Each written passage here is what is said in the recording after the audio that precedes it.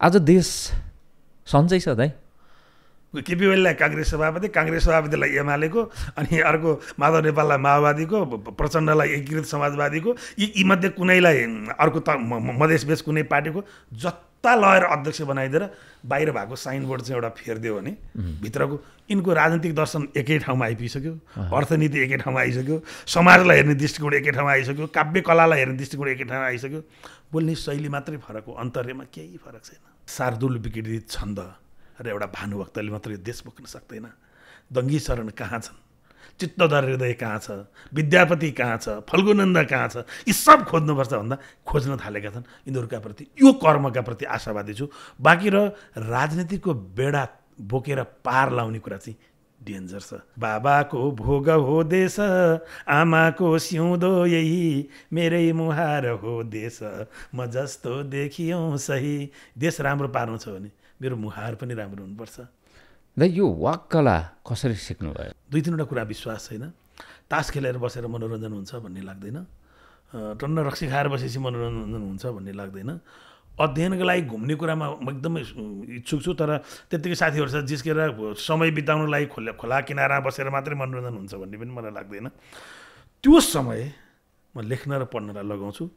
घुम्नेहरूलाई सलाम छ, रक्सी खानेलाई पनि सलाम छ, तास खेल्नेलाई पनि सलाम छ, बरालीलाई पनि सलाम छ। म कसैको जिन्दगीमा यो गर र नगर भनेर औँला ठड्याउन ताकत राख्दिनँ। तर ढुङ्गे धारामा पानी आउनुपर्ने, सफा पानी हाल्नुपर्छ माथि, त्यो धाराको माथितिर चौर हुन्छ नि, चौरमा सफा पानी चाहिन्छ भन्ने छैन। फोहोर पानी लगाएर खन्याए पनि हुन्छ क्या, आलको पानी लगाएर खन्याए पनि हुन्छ क्या।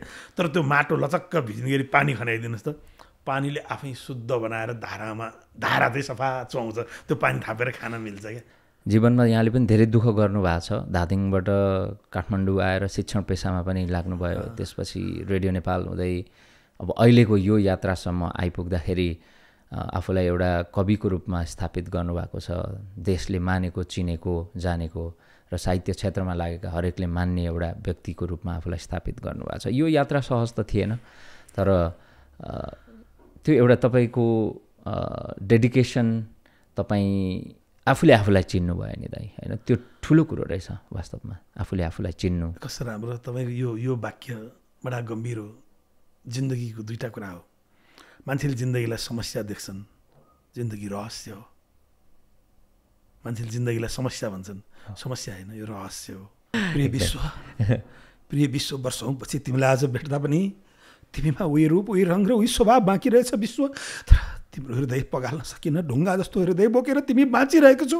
तर मैले तिम्रो दैलामा बोकेर उभिएको मेरो गुलाब सुकिसक्यो, तर पनि मेरो प्रेम सुकेको छैन विश्व। यसरी पढ्दियो।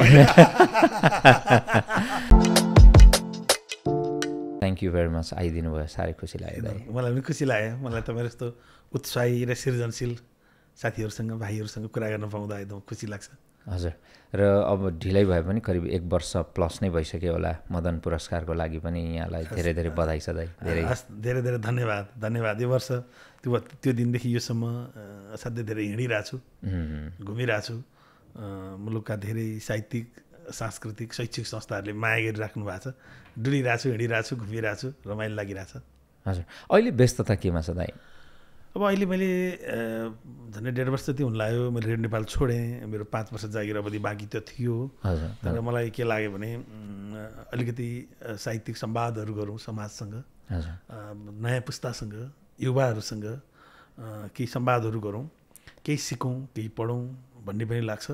तर हाम्रो एउटा के छ भने पढ्ने भनेपछि हामी पुस्तकालयमा गएर किताब पढ्ने भन्ने ठान्छौँ। पढ्ने भन्यो भने हामी ठुल्ठुला किताबहरू अनलाइन खोजेर पढ्ने भन्ने ठान्छौँ। तर मलाई चाहिँ के लाग्छ भने पढ्ने भनेको चाहिँ बस्ती पढ्ने हो, पढ्ने भनेको मान्छे पढ्ने हो, पढ्ने भनेको संस्कृति पढ्ने हो भन्ने लाग्छ। त्यो काममा हिँडिरहेको छु। विभिन्न स्कुलहरूमा, कलेजहरूमा कार्यक्रमहरू हुँदा प्रेमपूर्वक बोलाउनुहुन्छ, जान्छु।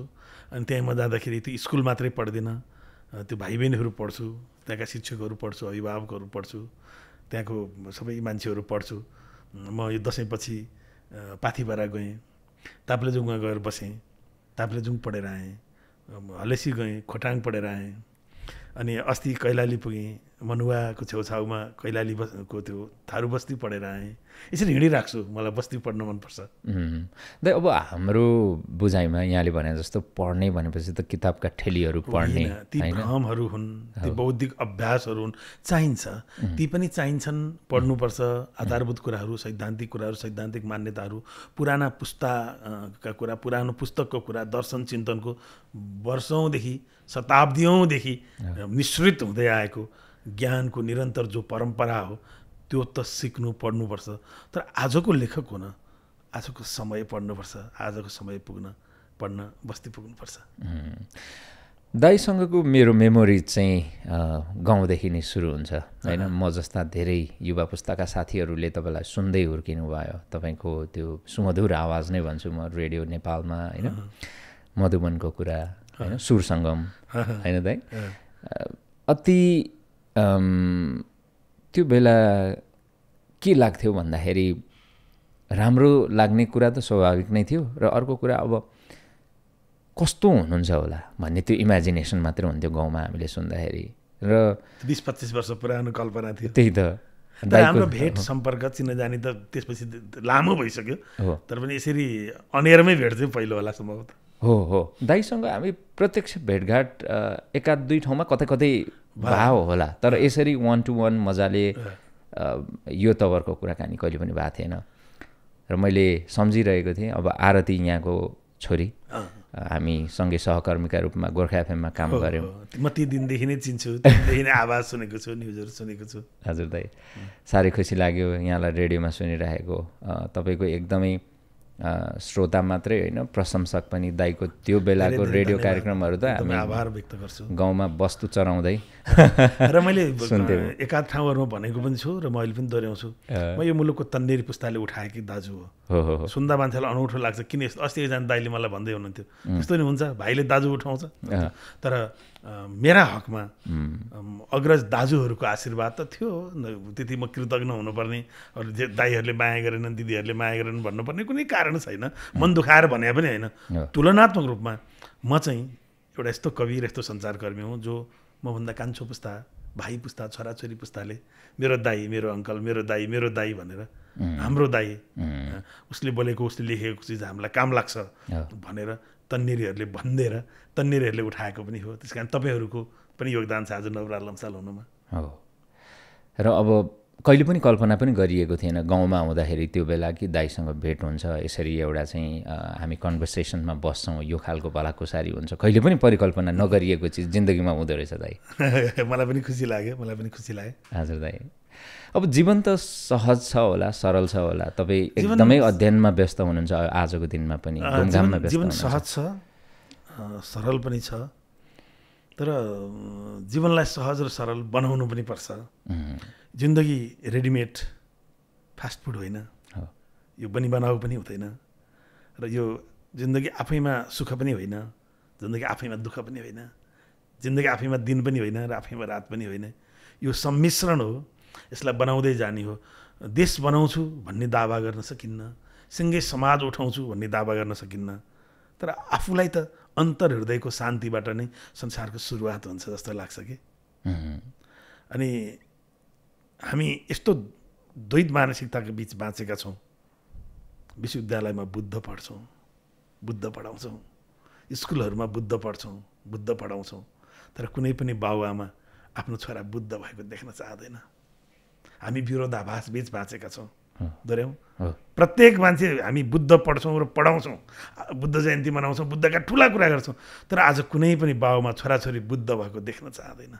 उनलाई छोराछोरी सम्पन्न हुनुपर्ने छ, छोराछोरी मस्त कमाउने खालको हुनुपर्ने छ, छोराछोरीले ठुलो घर बनाउनु पर्ने छ, अथाह कमाउनु पर्ने छ, गाडी चढ्नु पर्ने छ, संसार अर्कै हुनुपर्ने छ।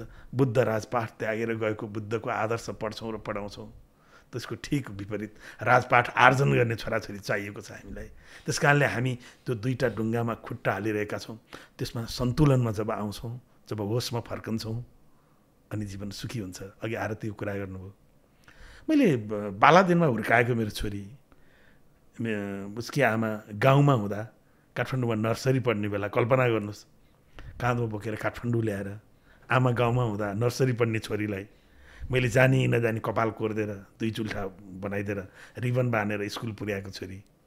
अनि स्कुल पुगेर छोरी स्कुलबाट फर्केर आउँदाखेरि अनि लुगा फुकालिदिएर हात गोडा धोइदिएर अनि म आफूले टिफिन खुवाएर अनि त्यो छोरी सुत तिमी बस होमवर्क गर, भोक लाग्यो भने यो खाऊ, आची आयो सुहायो भने यो पारामा गर, तिर्खा लाग्यो भने गर सुत, बाबा अफिस जान्छु अनि आउँछु है भनेर कोठाभित्र छोरीलाई राखेर बाहिर ताल चलाएर रेड नेपाल गएर अनि बेलुका रेड नेपाल 11 बजे ड्युटी सकेर 11 बजे फर्केर भात पकाएर एक गाँस छोरी र एक गाँस बाउ गरेर खाएर छोरी हुर्काउने पुस्ता हो म। मलाई कति मजा आउँछ। आज छोरीले न्युज पढ्छ, छोरीले कामहरू गर्छ, खर्र गर्छ, अङ्ग्रेजी राम्रो छ, नेपाली राम्रो छ, खर्र बोल्छ, आफ्नो काममा कन्फिडेन्स छ। तपाईँहरू जस्तो साथीहरूले आरती मेरो साथी हो भन्नुभएको छ। मलाई बस म त्यहाँ चाहिँ सन्तोष खोजिरहेको छु क्या, त्यसैमा खोजिरहेको छु। हो अब अलिकति त्यसो भने सन्तान छोराछोरीको कुरा गरौँ न दाइ, कतिको इम्पोर्टेन्ट हुन्छ बुवा आमाको लागि? असाध्यै धेरै हुन्छ नि, किन नहुनु।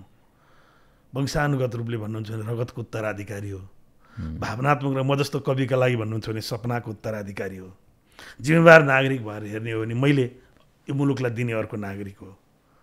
सन्तान हुनु र नहुनुसँग, सन्तानको कर्मसँग सिधै बाबुमा जोडिन्छन् र बाबुमाको जिन्दगी समाजसँग जोडिँदाखेरि छोराछोरी सापेक्ष हुन्। छोराछोरी के गरिरहेका छन्, कस्ता छन् भन्ने कुराले यो समाजमा शिर कति ठाडो हुन्छ र कति घोप्टिन्छ भन्ने कुरा निर्धारण गर्दछ। आजको दिनमा यहाँले अघि भन्नुभयो हामी बुद्धको दर्शनको बारेमा चर्चा गर्छौँ तर आफ्नै छोराछोरीलाई बुद्ध बनाउन चाहँदैनौँ भनेर भन्नुभयो। समाज कता जाँदैछ जस्तो लाग्छ दाइ यो कन्टेक्स्टमा कि हामी हाम्रो सन्ततिलाई खालि कमाउनुपर्छ मात्रै सिकाइरहेका छौँ, अरू कुराहरू अलिकति कम सिकाइरहेका छौँ कि संस्कारका कुराहरू? दुईवटा कुरा चाहिँ अतिवाद छ। एउटा नयाँ पुस्ताले केही जान्दैन, नयाँ पुस्ताले केही गर्दैन, यिनीहरूले खत्तम पारे भन्ने एउटा भाष्य तयार छ। त्यो भाष्यसँग म तयार छैन। मभन्दा 10 वर्षपछि जन्मेको मान्छे मभन्दा धेरै गुणा क्षमतावान हुन्छ। अर्को 20 वर्षपछि जन्मेको मान्छे त्यो 10 वर्षपछि जन्मेका मान्छेभन्दा क्षमतावान हुन्छ। अहिलेको पुस्ता प्रविधिसँग अभ्यस्त छ, सूचनासँग अभ्यस्त छ, ऊ हरेक कुराको सूचना जानकारी राख्दछ, संसार चिनेको छ, जानेको छ, पढेको छ, बुझेको छ। म संसार बिग्रियो, भत्क्यो, नास्यो, मास्यो भन्ने पक्षमा छैन। संसारमा युवा पुस्ता क्षमतावान युवा पुस्ता भएर आएको छ भने म यी बाटोमा आउँदै गर्दा तपाईँसँग संवाद गर्न आउँदै गर्दा के दिमागमा क्लिक भएर ग्लोबल सिटिजनको कुरा छ, ग्लोबल संसार एउटा ग्लोबल भिलेजको कुरा छ। ऋषि सुन्न कहाँबाट कहाँ पुगेर कहाँ प्रधानमन्त्री भइसक्यो, बाराक ओबामा कहाँ जन्मेर कहाँ हुर्केर कहाँ आएर कहाँको राष्ट्रपति भइसक्यो। हामी एउटा मान्छे विदेश गएको र देश गएको कुरामा चाहिँ चिन्ता गरिरहेछौँ भन्ने मेरो मनमा पनि लागिरहन्थ्यो मलाई, होइन? त्यो कुरा मनमा खेलिरहेको थियो। तर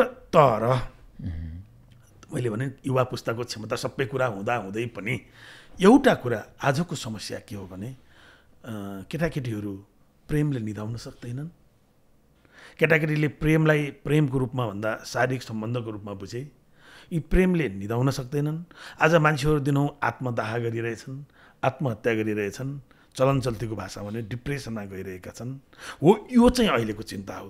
अहिलेको दुनियाँले निर्माण गरेको भाष्य जस्तो तन्नेरी पुस्ता वा युवा पुस्ता आफैमा समस्या होइन, उनीहरूमाथि यी समस्याहरू छन्। यी समस्या किन छन् भने हाम्रो चिन्तन र व्यवहारमा फरक छ। एउटा बाउ कौसीमा बसेर मजाले चुरोट तानिरहन्छ र छोरालाई चुरोट नखाने उपदेश दिइरहन्छ। एउटा बाउ बेलुका रक्सीले खाएर अनियन्त्रित भएर हल्लिँदै त्यो ट्याक्सी ड्राइभरले पठाएको ड्राइभरले घर बोकेर पुर्याइदिनु पर्ने गरी रक्सी खाँदै जान्छ र घर बुझी छोराछोरी रक्सी नखा भनिराख्छ। एउटा छोरा बिदाको दिन आउनुहुन्न, घरमा 10 जना जम्मा बनाएर तास खेलेर बस्छ। त्यो घरकी बुढीलाई चिया पकाएर खाजा पकाएर खुवाउँदैमा फुर्सद छैन, तर छोराछोरीलाई तास नखेल भन्छ। त्यो दर्शन र जीवनमा फरक छ। त्यो देख्दा एउटा बाउ छोरालाई स्कुल गएर राम्रो चित्र बनाउने भइसक्यो, तर त्यो चित्र च्यात्छ। चित्र लेखेर के भन्छ, राम्रो पढ भन्छ। राम्रो बाँसुरी बजाउने भइसक्यो, बाँसुरी बजाएर के भन्छ भनेर फुटाइदिन्छ। राम्रो कविता लेख्ने भइसक्यो, च्यातिसक्छ। राम्रो मादल बजाउने भयो, फुटाइसक्छ। तर राम्रो नम्बर र राम्रो पढ्ने भन्छ। पढ्नु भने के?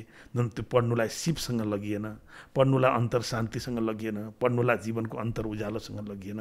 र हामी निरन्तर हाम्रो बाँचेको दर्शन र बाँचेको जीवनको बिचमा जो भिन्नता छ, तन्नेरीहरूमा त्यो समस्या छ। एउटा कोही यस्तो मान्छे होस् जसले तन्नेरीलाई बाबु तैँले राम्रो गरेको छस्, तर अझ राम्रो गर्न बाहिरको महत्त्वाकांक्षा बिर्सेर भित्र जा भन्नु छ। आजसम्म हामीले बाहिर हेर्न सिकायौँ, अमेरिका हेर्न सिकायौँ, युरोप हेर्न सिकायौँ, विकसित देशहरू हेर्न सिकायौँ, अग्लो घर टावर हेर्न सिकायौँ, ठुला गाडी हेर्न सिकायौँ।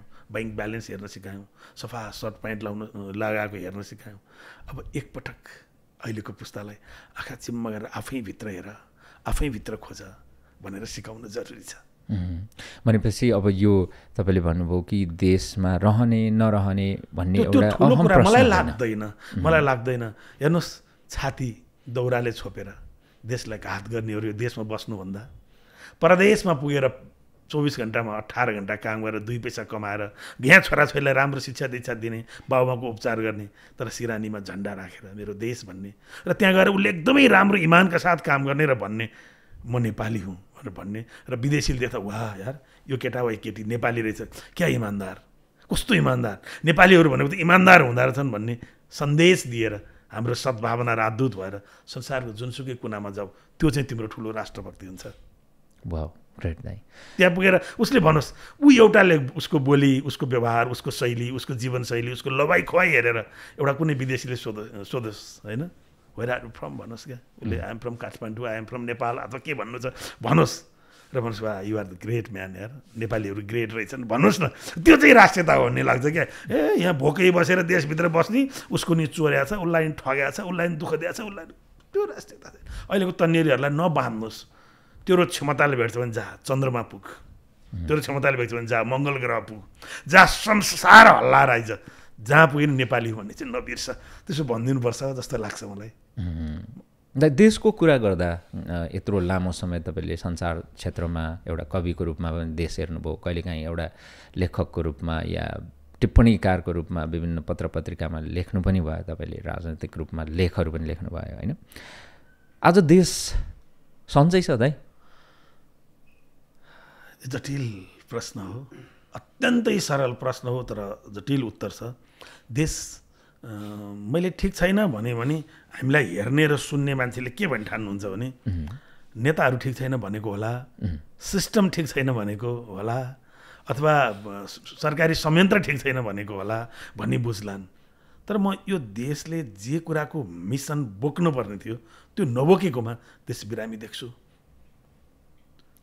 के अरे ताप्लेजुङको फुङलिङ बजारमा उभिएकी एउटा लिम्बुनी आमाले ठक्क उभिँदा त्यो आमालाई मैले भन्न पाउनुपर्छ, आमा यो भूगोल तिम्रो हो, आमा यहाँ संस्कृति तिम्रो छ, तिम्रो आफ्नै भाषा छ, तिम्रो आफ्नै लिपि छ, तिम्रो आफ्नै गीत छ, तिम्रो आफ्नै नाच छ, तिमीले लाउने आफ्नै लुगा छ, तिमीले लाउने आफ्नै गहना छ, तिमीले खाने आफ्नै खाद्य परिकार छ। आमा तिमी यहाँ उभियो र भन म भित्र मेरै म हुने म देऊ भन्न पाउनु पर्यो। त्यो आमा त्यसरी खुसी हुन पाउनु पर्यो।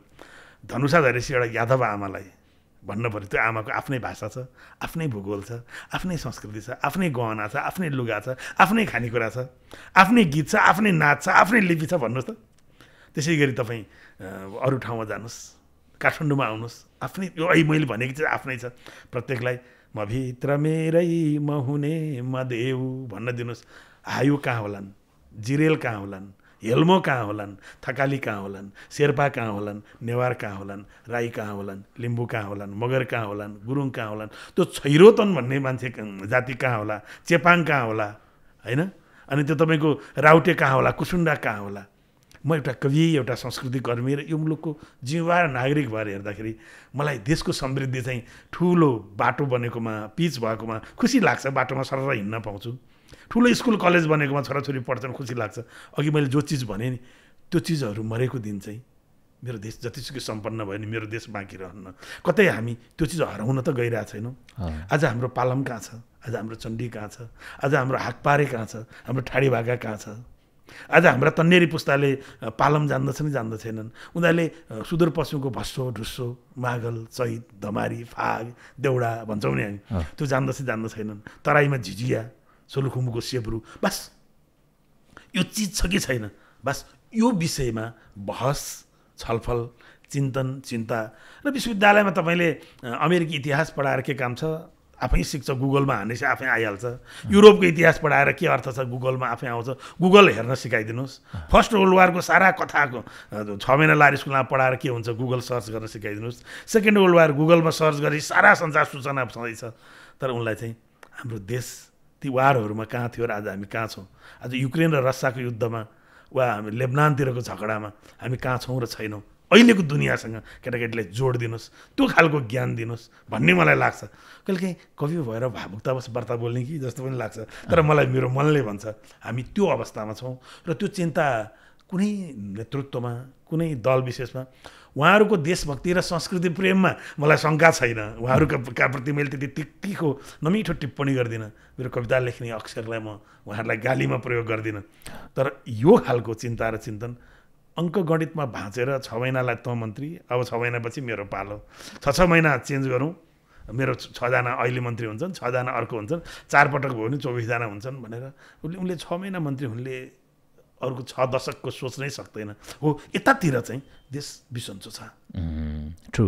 दाइले सायद मलाई लाग्छ टिकाराम यात्रीजीसँगको एउटा अन्तर्संवादमा भन्नुभएको थियो कि कुनै पनि नेतालाई जुनसुकै यो 4-5 वटा पार्टीको चाहिँ नेतृत्व दिने हो भने पनि खासै तात्विक फरक पर्दैन भनेर। केपी ओलीलाई काङ्ग्रेस सभापतिलाई एमालेको, अनि अर्को माधव नेपाललाई माओवादीको, प्रचण्डलाई एकीकृत समाजवादीको, यी मध्ये कुनैलाई अर्को मधेसबेस कुनै पार्टीको जत्ता लएर अध्यक्ष बनाइदिएर बाहिर भएको साइनबोर्ड चाहिँ एउटा फेरिदियो भने भित्रको यिनको राजनीतिक दर्शन एकै ठाउँमा आइपुगिसक्यो, अर्थनीति एकै ठाउँमा आइसक्यो, समाजलाई हेर्ने दृष्टिकोण एकै ठाउँमा आइसक्यो, काव्य कलालाई हेर्ने दृष्टिकोण एकै ठाउँमा आइसक्यो, बोल्ने शैली मात्रै फरक हो, अन्तर्यमा केही फरक छैन। त्यस्तो देख्छु म। सुझाव त यी नै हुन् होइन, यहाँबाटै बुझ्नु पर्यो कि एमाले के कारणले एमाले हो, माओवादी के कारणले माओवादी हो, काङ्ग्रेस के कारणले काङ्ग्रेस हो, अरू जनमत नागरिक उन्मुक्ति रासोपा राप्रपा भनौँ न देखि हामीले बालादिनदेखि चित्रबहादुर केसीको जनमोर्चा हुँदै त्यो देख्दै भोग्दै आएको हो नि त यी सबै पार्टी।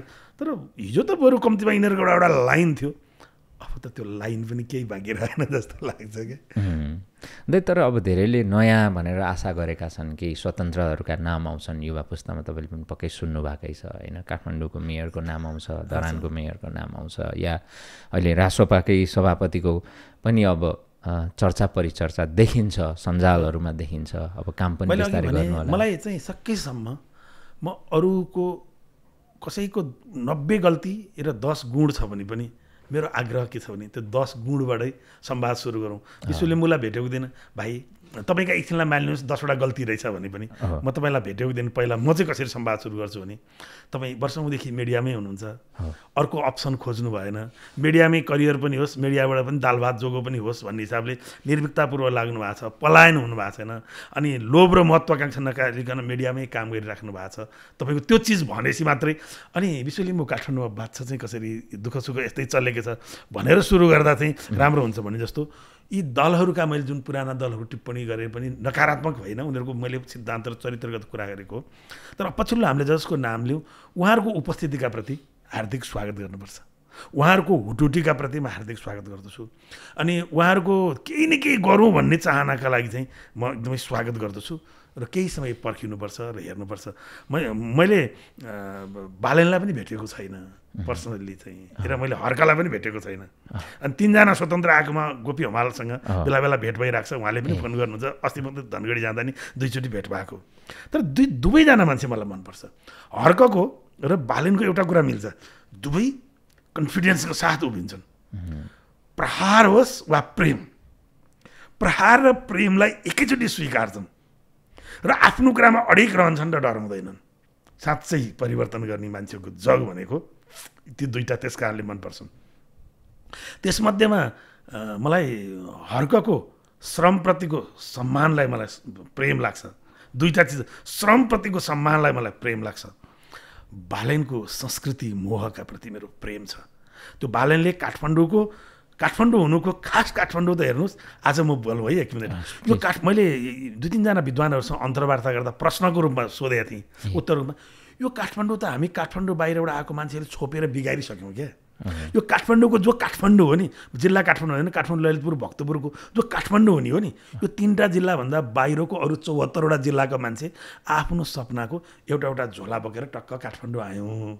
हामी आउँदा हामीले हाम्रोपन बोकेर लिएर आयौँ, हामी हाम्रै ढङ्गले बाँच्यौँ, हिँड्यौँ हाम्रै शैलीमा, बोल्यौँ हाम्रै शैलीमा, लेख्यौँ हाम्रै शैलीमा, खायौँ हाम्रै शैलीमा, जग्गा किन्यौँ हाम्रै तरिकाले, घर बनायौँ हाम्रै तरिकाले, बस्यौँ हाम्रै तरिकाले।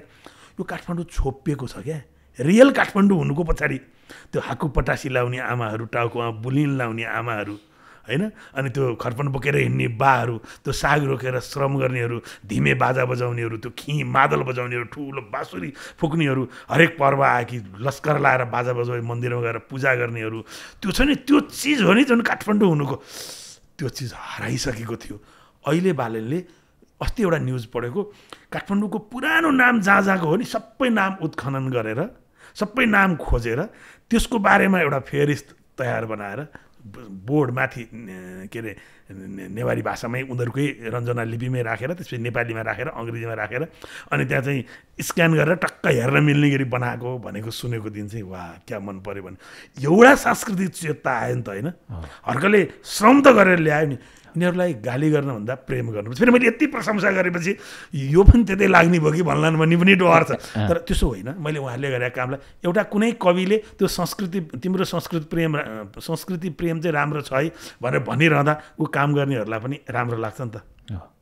मैले लेखेँ नि त धरामा, एउटा शार्दुल विकृत छन्द र एउटा भानुभक्तले मात्र यो देश बोक्न सक्दैन, दङ्गी शरण कहाँ छन्, चित्तधर हृदय कहाँ छ, विद्यापति कहाँ छ, फल्गुनन्द कहाँ छ, यी सब खोज्नुपर्छ भन्दा खोज्न थालेका छन्। यिनीहरूका प्रति, यो कर्मका प्रति आशावादी छु। बाँकी र राजनीतिको बेडा बोकेर पार लाउने कुरा चाहिँ डेन्जर छ। त्यो राजनीतिको त्यो मैले संस्कृति, श्रम र समाजको कुरामा चाहिँ उहाँहरूलाई प्रेमले भने राजनीतिसँग चाहिँ राष्ट्रिय मुद्दा निर्धारण, राष्ट्रिय मुद्दाको राष्ट्रियकरणको कुरा, त्यसलाई अन्तर्राष्ट्रिय सम्बन्धको कुरा र अन्तर्राष्ट्रिय सम्पूर्ण परिवेशहरूसँग सडकको उत्ताउलोपन र राज्यको संवेदनशीलताका बिच उहाँहरूको सन्तुलन कति हुन्छ त्यो चाहिँ हेर्न बाँकी छ। वाह, त यति भनेपछि सायद पुग्यो होला जस्तो पनि लाग्छ। तर मलाई जीवनको कुनै कालखण्डमा विद्यार्थी राजनीति गर्ने बेला कतै भोट हाल्यो होला, चुनाव पनि कतै भोट हाल्यो होला, तर अहिले मलाई के लागिरहेछ भने केही वर्ष यता तपाईँले 74 को चुनावमा सबै मान्छेले एउटा ठाउँमा भोट पनि मागे, भोट फलाउनलाई भने मनपर्ने कुनै उम्मेदवारलाई भोट मागे होला, तर मेरो सोसल साइट फर्काएर हेर्नुहोस् 74 मा पोलिटिकल स्ट्याटस तपाईँले नवरा लम्साल कहीँ पाउनुहुन्न, कुनै सिङ्गल एउटा मान्छेलाई भोट पनि मागिन, चुनाव जित्ने कुनै सिङ्गल एउटा मान्छेलाई फलानुजी चुनाव जित्नु भएछ, मेरै छिमेकको होला, मेरै निर्वाचन क्षेत्रको होला, फलानलाई बधाई छ भनेर लेखिन, 79 मा पनि लेखिन। अब एउटा यस्तो जमात हुनु जरुरी छ राजनीतिमा गम्भीरतापूर्वक चासो राख्ने, राजनीतिलाई नजिकबाट हेर्ने, राजनीतिबाट नजिकबाट निहाल्ने, तर आफू प्रिपेयर्ड पहिल्यैदेखि तयार भएको, छातीमा एउटा पार्टीको झन्डा राखेर अनि मैले अरू पार्टीलाई भन्न मिल्दैन। त्यस कारणले म भोट त कतै हालौँला, तर मैले सबैको चरित्रगत रूपमा विश्लेषण गरेर झन्डा बाहिर आउनुपर्छ भन्ने लाएर त्यो खालको अभ्यास पनि गरिरहेको छु। दाइ जस्तो तपाईँ त अहिले जुन रेडियो नेपालको जागिर छोडिसकेपछि अध्ययनमै हुनुहुन्छ होइन, अझ गहन अध्ययन। 2 वर्ष चाहिँ त आयु बढिसक्यो होला मेरो। 2 वर्ष बढिसक्यो होला। त्यो जागिर छोडेपछि एक प्रकारको मेरो श्रोताहरूसँग, दर्शकहरूसँग मेरो संवाद टुटेको छैन। म कुनै न कुनै रूपमा उहाँहरूसँग संवादमा छु होइन। एक प्रकारको जागिर भनेको तनावको मेलो पनि रहेछ। त्यो सकिएपछि अहिले आनन्द भएको छ। मेरो 5 वर्ष बाँकी थियो, म त्यहाँ निर्देशक थिएँ। साथीहरूले मलाई भन्थे अभागीलाई खाने बेला आएर छुट्छ, 30 वर्ष दुःख गरिस्, बिहान 5 बजे जय नेपाल गर्न पुगिस्, राति 11 बजे नमस्ते शुभरात्रि गरिस्, अब निर्देशक भइस्, 3 जना उपनिर्देशक राखेर चिठी काटेर ढाङढुङ गरेर काम नगरेर भन्दै थियो। मलाई पुग्यो ब्रो, मलाई साधना साहित्यमा गर्नु छ, संस्कृतिमा गर्नु छ, मलाई देशै पढ्नु छ भने म निस्केँ। अनि देशले मलाई बोलाइरहेको छ, कहिले म वीरगञ्ज पुगिरहेको हुन्छु, कहिले जनकपुर पुगिरहेको हुन्छु, कहिले विराटनगर पुगिरहेको हुन्छु, कहिले नेपालगञ्ज पुगिरहेको हुन्छु, कहिले धनगढी पुगिरहेको हुन्छु, कहिले पहाडका विभिन्न ठाउँहरूमा पुगिरहेको हुन्छु। बडा आनन्द लाग्छ। भाइ बहिनीहरू भेट्छु, विकास बोकी विकट बस्ती जाउँला सँगसँगै, बाँडी र चुडी जतिमा पुग्छ खाउँला सँगसँगै भन्दै हिँडिरहेको छु। एकदम इन्ट्रेस्टिङ दाइ। तपाईँले जस्तो देशलाई कसरी बुझ्नु भएको छ, जुन ठाउँमा पुग्नु भएको छ तपाईँ, होइन जहाँ जहाँ पुगिराख्नु भएको छ, देश त पुरै तपाईँले सायद कुनै पनि ठाउँ छैन होला बाँकी अब लगभग मनाङ, मुस्ताङ र हुम्ला गएको छैन, त्यसबाहेक लगभग सबै ठाउँमा माइक बोकेरै बोल्ने गरी नै 20, 50, 100, 200 होला वा 1 लाख होला मास त्यो जमातमै बोल्ने गरी कवि सञ्चारकर्मीको रूपमा पुगिसक्नु भएको छ। के बुझ्नु भएको छ, कस्तो छ हाम्रो देश? त साँच्चै नै धार्मिक बहुसांस्कृतिक भन्छ त्यो छ होइन। एउटा कुरा चाहिँ मैले पाएको कुरा के रहेछ भने यो सत्ता परिवर्तन, सरकार परिवर्तन, गठबन्धन परिवर्तन हुन्छ नि, त्यसले सबभन्दा धेरै कसलाई छुने रहेछ भने त्यो ठेक्का पट्टा मिलाउने, राज्य सत्तासँग टक्क व्यापार बिजनेस गर्ने, ठेक्का पट्टा बनाउने 200, 500, 1000 मान्छेलाई चाहिँ त्यो जीवन मरणको सवाल रहेछ। त्योभन्दा बाहिर दलका भातृ संस्थाहरू हुन्छ नि 2, 4, 5,000 त्यो मान्छेहरूलाई रहेछ। बढीमा 10,000 मान्छेभन्दा बाहिर अरूलाई चाहिँ प्रधानमन्त्री को हुन्छ, राष्ट्रपति को हुन्छ, कुन मन्त्रालय कसले लिन्छ, को मन्त्री हुन्छ, कसले कसलाई भाषण गर्यो, कसले कसलाई गाली गर्यो भन्ने कुरासँग सरकार छैन। उनले राज्यसँग अपेक्षा बिउ समयमा पाऊँ, मल समयमा पाऊँ, स्कुलमा पाठ्यपुस्तक केटाकेटीलाई समयमा पुगोस्, होइन? यी केही कुराहरू अलिअलि धारा नबाटोमा पानीको व्यवस्था होस्, यो दुईवटा यसो पुल बनोस्, धुलो उडेको बाटो यसो पिचसम्म गरिदिउन्, अस्पतालसम्म यसो होस्, त्यो अपेक्षाभन्दा बाहेक राजनीतिको त्यो माथिको अपेक्षा चाहिँ त्यो शब्द अलि कडा हुन्छ होला, बिचौलियाहरूका लागि भन्दा बाहेक तल आफ्नै पौर गरेर श्रम गरेर खाने मान्छेलाई गएर सोध्नु भने अहिले प्रधानमन्त्री को भन्यो खै को थाहा छैन, मन्त्री भने को थाहा छैन, तर एउटा राम्रो दोहोरी गाउने कलाकार को हो भने चाहिँ ठ्याक्क थाहा पाउँछ। यसबाट बुझ्नुहोस् तल्लो तहमा गएर, मैले यो कसै आक्रोश बिस भन्न, तल्लो तहमा गएर त्यहाँका पब्लिकलाई सोध्नुहोस्। अनि अहिले गृहमन्त्री को छ, अहिले सञ्चार मन्त्री को छ, अहिले परराष्ट्र मन्त्री को छ, अहिले अर्थमन्त्री को छ, अरू मन्त्रालय भन्नु न, संस्कृति मन्त्री को छ भन्नु न, खै थाहा छैन भन्छ। धेरै जसोले प्रधानमन्त्री को भन्यो भने धेरैले मिलाउँछन्, कमले खै 6 महिना चेन्ज गर्छन्, को हुन्छन् मलाई थाहा छैन भन्छन्। तर गाउँमा जानुहोस् त, एउटा मिठो गीत, यो गीत कसले गाएको भन्नु त ठ्याक्क भन्नेवाला छ। एउटा कुनै चर्चित कविता, यो कविता कसले लेख्यो भने फलानले लेख्यो भन्ने छ। एउटा कुनै चर्चित पुस्तक यो कसले लेख्यो भने फलानले लेख्यो भन्ने छ। त्यसको मतलब के भने राजनीतिको संवेदनाले पब्लिकको संवेदनालाई तान्नै सकेन। किन तपाईँ मिडियामा तपाईँलाई मान्छेले किन सुन्ने, अथवा नवरा लम्साललाई किन सुन्ने? अथवा रेडियो नेपालमा हामी 6-7 मान्छे थियौँ, 30 वर्षसँगै काम गऱ्यौँ। नवरा लम्साल र हामी सँगै रेडियो नेपाल, नवरा लम्सालसँग सँगै छिरेको नि अब ठुलो जमात थियो। हामी सबैलाई सबै ढङ्गले सम्झिँदैन नि त, कसैलाई मलाई भन्दा धेरै सम्झेलान्, मलाई कसैले के सम्झेलान्, कसैलाई के सम्झेलान्। त्यो सम्झिनुको पछाडि दुईवटा कुरा हुन्छ। तपाईँले उठाएको कन्टेन्ट कस्तो उठाउनु, त्यो कन्टेन्टलाई बोक्न सक्ने भाषा तपाईँको कस्तो थियो, तपाईँको प्रस्तुति कस्तो थियो, र तपाईँको त्यो बोलिरहेको कुरामा घाँटीमाथिबाट फुत्ता आछ कि अन्तर्चेतनाबाट तानिएर आछ भन्ने कुराले, त्यो चाहिँ कुराको जगमा चाहिँ संवेदना हुन्छ। हाम्रो राजनीतिको संवेदनाले जनस्तरको संवेदनालाई छुँदै छोएन। तपाईँ देख्नुहुन्छ कुनै लेखकको राम्रो किताब आएछ भने, चर्चित किताब छ भने, कुनै नेताले म यो किताब फाटाफुट्टै 1-2जनाको छ, म यो किताब पढिरहेको छु भनेर फेसबुकमा हालेर देख्नुहुन्छ? कमै छ। तपाईँले हाम्रो ठुल्ठुला मान्छे, मन्त्री, सांसद, सचिव, ठुला लेखक, पत्रकार, साहित्यकार विदेश गए भने म फलानु पुस्तकालयमा आएँ, फलानु विश्वविद्यालयमा आएँ, फलानु लाइब्रेरीमा आएँ, फलानु ठुला लेखकको घरमा आएँ, फलानु कलाकारको घरमा आएँ भनेर त्यहाँको विद्वत्तासँग, ज्ञानसँग, चेतनासँग, संस्कृतिसँग मिसिएको ठाउँमा फोटो खिचेर हाले कति देख्नुहुन्छ? समुद्रको फिँजमा बसेर, रेस्टुरेन्टमा बसेर खाँदै भनेर रेस्टुरेन्टमा बसेर खाँदै गरेको, समुद्रमा उभिरहेको, अनि एउटा साथीले गिफ्ट किनिदिइरहेको, नयाँ लुगा लाउँदै गरेको, नयाँ घडी बाँध्दै गरेको, उपहार दिँदै गरेको फोटो धेरै भेट्नुहुन्छ कि कुनै पुस्तकालयमा गएको, कुनै पुस्तक पसलमा गएको, कुनै कलेजमा गएको ढोकामा उभिए खिचे हुन्छ नि? हाम्रो त्यो चेतनासँग, बुद्धिसँग, संस्कृतिसँग, बौद्धिकतासँग, मानवतासँग, प्रेमसँग भन्दा बाहिरको आवरणसँग ज्यादा छ हो। त्यस कारणले राज्य खतरा चाहिँ के छ भने, राज्यको मूल प्रभाव भनेर जसलाई भन्छौँ, जनताको जुन तह हो नि, उनीहरू एउटा खोला बगे जस्तो, राजनीतिक कर्मी अर्को खोला बगे जस्तो, दुईटा दोभान हुन कठिन हुनसक्छ। राज्यप्रति सम्पूर्ण विश्वास मर्यो भने एउटा मान्छे, एउटा बुढी आमा जीवनको बहुत ठुलो दुःखका बिच बाँचिरहेकी छिन्, कल्पना गर्नुहोस् कुनै ठाउँमा। तिनलाई कसैले प्रेम गरेन र राज्यप्रति उनको उदासीनता बढ्दै गयो भने, म बिरामी परेँ भने राज्य छ, छोराछोरीलाई पढाउन सकिनँ भने राज्य छ, म दुर्घटना परेँ भने राज्य छ, भूकम्प आयो भने राज्य छ, बाढी आयो भने राज्य छ। यो देश छ नि त मेरो, पुलिस छ, प्रशासन छ, राजनीतिक संयन्त्र छ, दलहरू छन्, मान्छे छ, सारा छ, मिडिया छ भन्ने विश्वास नागरिकको मनबाट मरेको दिन विश्वजी फेरि फर्काउन बहुत कठिन हुन्छ। यो चाहिँ समस्या हो, अरू केही छ। पुल बनेन होला, बन्ला, स्कुल बनेन बन्ला, कलेज बनेन बन्ला, नियम कानुन संसदले अस्ति एउटा अधिवेशनमा चाहिँ सिङ्गो एउटा विधेयक पास भए, अर्कोपल्ट 10वटा होला, के होला। तर त्यो कुरा भोलि होला, तर नागरिकको मनमा विश्वास मरेको दिन जगाउन खुब गाह्रो हुन्छ। अब त्यो अहिले विश्वास धर्म रहेको अवस्था धर्म रहेको छ। के अरे बाबाको भोग हो देश, आमाको सिउँदो यही, मेरै मुहार हो देश, म जस्तो देखियौँ सही। मैले धरामा लेखेको थिएँ क्या, बाबाको भोग हो देश, आमाको सिउँदो यही, मेरै मुहार हो देश, म जस्तो देखियौँ सही। देश राम्रो पार्नु छ भने मेरो मुहार पनि राम्रो हुनुपर्छ। मुहार भनेको मैले आज दाढी काटेर आएँ 3 दिनपछि र सफा देखिएको अनुहार होइन, त्यो अनुहारमा आएको आकृति हो। 30 वर्ष रेडियो मैले के बोलेँ, तपाईँ जस्तो सचेत मान्छेहरूलाई थाहा छ।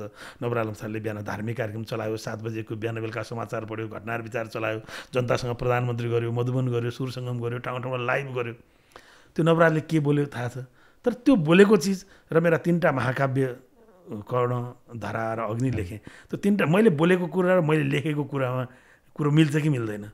जे बोलेँ 30 वर्ष, तपाईँहरू साक्षी हुनुहुन्छ नि, त्यो बोलेकै कुरा किताबमा लेखेँ कि किताबमा ढोङ लेखेँ, त्यो थाहा हुन्छ नि।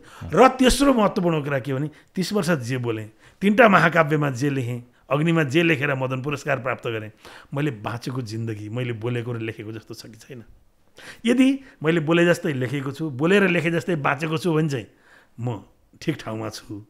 तर मैले बोलेको र लेखेको अनि म बाँचेको जीवनमा उतार चढाव छ भने चाहिँ म पनि गलत हो र मैले समाजलाई गलत सन्देश पनि प्रवाह गरिरहेको छु भन्ने जस्तो लाग्छ।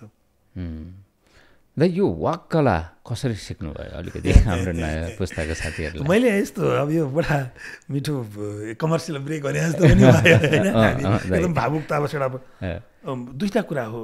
मैले सकेसम्म फेरि यसको अर्थ चाहिँ सामाजिक सञ्जालहरूमा तल टिप्पणीमा धेरै साथीले गाली पनि गरिदिनु होला, बहुत डर लाग्छ। बाला दिनमै अलिकति धेरै पुस्तकहरू पढ्ने मैले मौका पनि प्राप्त गरेँ। केही पुस्तकहरू पढेँ, केही पुस्तकहरूसँग त्यो बाला दिनको त्यो बेला रिडिङ त्यो पढ्ने कला पनि बढ्यो, मैले पढेँ पनि। अनि वाद विवाद वक्तृत्व कला प्रतियोगिताहरूमा सानैदेखि मैले भाग पनि लिँदै आएँ, म पुरस्कृत पनि हुँदै आएँ। र अर्को कुरा मैले के जानेँ भने धेरै मान्छेलाई बोल्न कठिन के हुन्छ भने त्यो अभ्यास नभएर पनि हुन्छ। त्यो मेरो हकमा 30 वर्ष मैले रेडियोमा बोल्न पनि पाएँ, यी सबै कुरा मिसियो होला जस्तो लाग्छ। सबैजनाले तपाईँहरूले राम्रो भनिदिनु भएर पनि होला। फेरि म बोल्नको लागि बनावटीपन हुन्छ नि, न आवाजमा बनावटीपन निकाल्न सक्छु न निकाल्छु, न म बोल्ने कुरा पनि। आज विश्व लिम्बूसँग अन्तर्वार्ता गर्नु छ, त्यहाँ म के बोल्नु होला भनेर रातभरि होमवर्क गरेर प्लानिङ गरेर पोइन्ट बनाएर यो गरेर स्टन्टबाजी गरेर यस्तो गरेर खतरा दिन्छु भन्ने पनि त्यस्तो पनि हुँदैन। म बाँचेको जीवन जस्तै हो, म आफ्नो कुरा सरल बोल्छु। अनि धाराबाट पानी खस्नलाई के प्लानिङ चाहिन्छ होइन, अनि खरेर खस्छ, त्यसो भए चाहिँ त्यो धाराको पानी मिठै हुन्छ। तर कुवाबाट तपाईँले कुलो बनाउनु पऱ्यो भने चाहिँ खनेर प्लानिङ गर्नुपर्छ। त्यो बेला चाहिँ माटो ढुङ्गा मिसियो भने ब्लक हुन्छ। त्यस कारणले सहज अभिव्यक्ति राख्ने बानी पऱ्यो भने सजिलै हुन्छ जस्तो लाग्छ। यो चाहिँ मेरो आफ्नो अनुभव हो, प्र्याक्टिस पनि हुन्छ, अब त्यसमा केही छैन। हो, तर कतिपयले के भन्छन् भने जस्तै अब यो गायनको कुरा, बोल्ने कुरा या त्यो वाक शैलीको कलाको कुराहरू कतिपय चाहिँ जन्मिँदै ल्याएर आएको हुन्छ भन्ने कुराहरू पनि छ। केही हदसम्म चाहिँ यसलाई अलिकति सैद्धान्तिकरण गरौँ। साहित्यमा के भन्छन् भने प्रतिभा, व्युत्पत्ति र अभ्यास भन्छन्। प्रतिभा भनेको तपाईँको जन्मजात केही प्रतिभा कसैसँग आउँछ। सबैलाई नारायण गोपाल हुन मन लाग्थ्यो होला नि त, सबैलाई राइस पायल हुन मन लाग्थ्यो होला, रामकृष्ण हुन मन लाग्थ्यो होला नि त होइन, अथवा पछिल्लो पुस्तामा धेरैजना हुन्।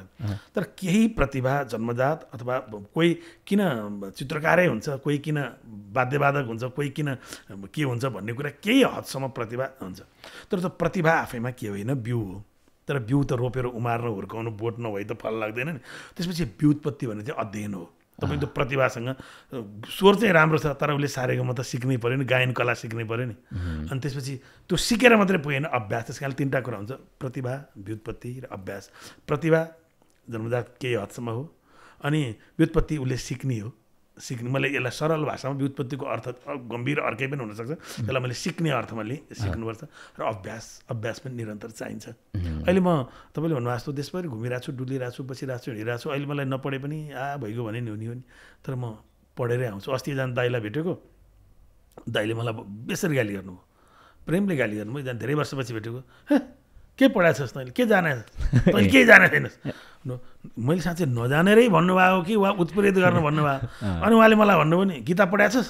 पढाएको छु किन नपढ्ने ल 50वटा श्लोक सुना त अहिले भन्नुभयो एक त बिर्सी पनि सकेँ अनि उहाँले मेरो श्रीमती पनि सँगै थिइन् श्रीमती खुसी खुसी हाँसिरहन् ल 50वटा श्लोक सुना त भन्नुभयो क्या अनि म अच्छा म 50वटा श्लोक त कसरी कन्ट्रोल ल 700 श्लोक भएको गीताको सडकमा उभिएर 50वटा श्लोक भन्न सक्दैनस् भने नाथे तैँले के पढाउँछ भनेर गाली गर्नुभयो ओहो हो कि क्या भनेर फेरि घरमा आएर सर गीता पढेर हेरेँ कण्ठ नभएर मलाई ज्ञान त रहेछ नि भन्ने भयो त्यस कारणले त्यो खालको कुराहरू आइरहेको छ अभ्यास यो पनि एउटा अभ्यास हो त्यस कारणले आफै अभ्यास पनि हुँदै जान्छ दाइको चाहिँ अब जस्तो यो बिचमा जुन तपाईँका 3टा महाकाव्यहरू आउनको जुन एउटा पिरियड अथवा मदन पुरस्कार पाउने बेलाको कुरा रेडियोमा सक्रियता त छँदै नै थियो अथवा बिबिसी नेपाली सेवामा पनि हुँदै नै हुनुहुन्थ्यो तपाईँ होइन यो बिचमा चाहिँ तपाईँको सक्रियता चाहिँ यति धेरै थिएछ कि तपाईँले आफूलाई समय दिएको भन्ने कि नदिएको भन्ने तर तपाईँको अध्ययनको लागि समय दिनुभयो अथवा आफ्नो व्यक्तिगत स्वास्थ्यको कुरालाई पनि त्यति ख्याल नगरी सुताइ एकदम कम गर्नुभएछ 2 घन्टा जति मात्रै सुत्नु भएछ अथवा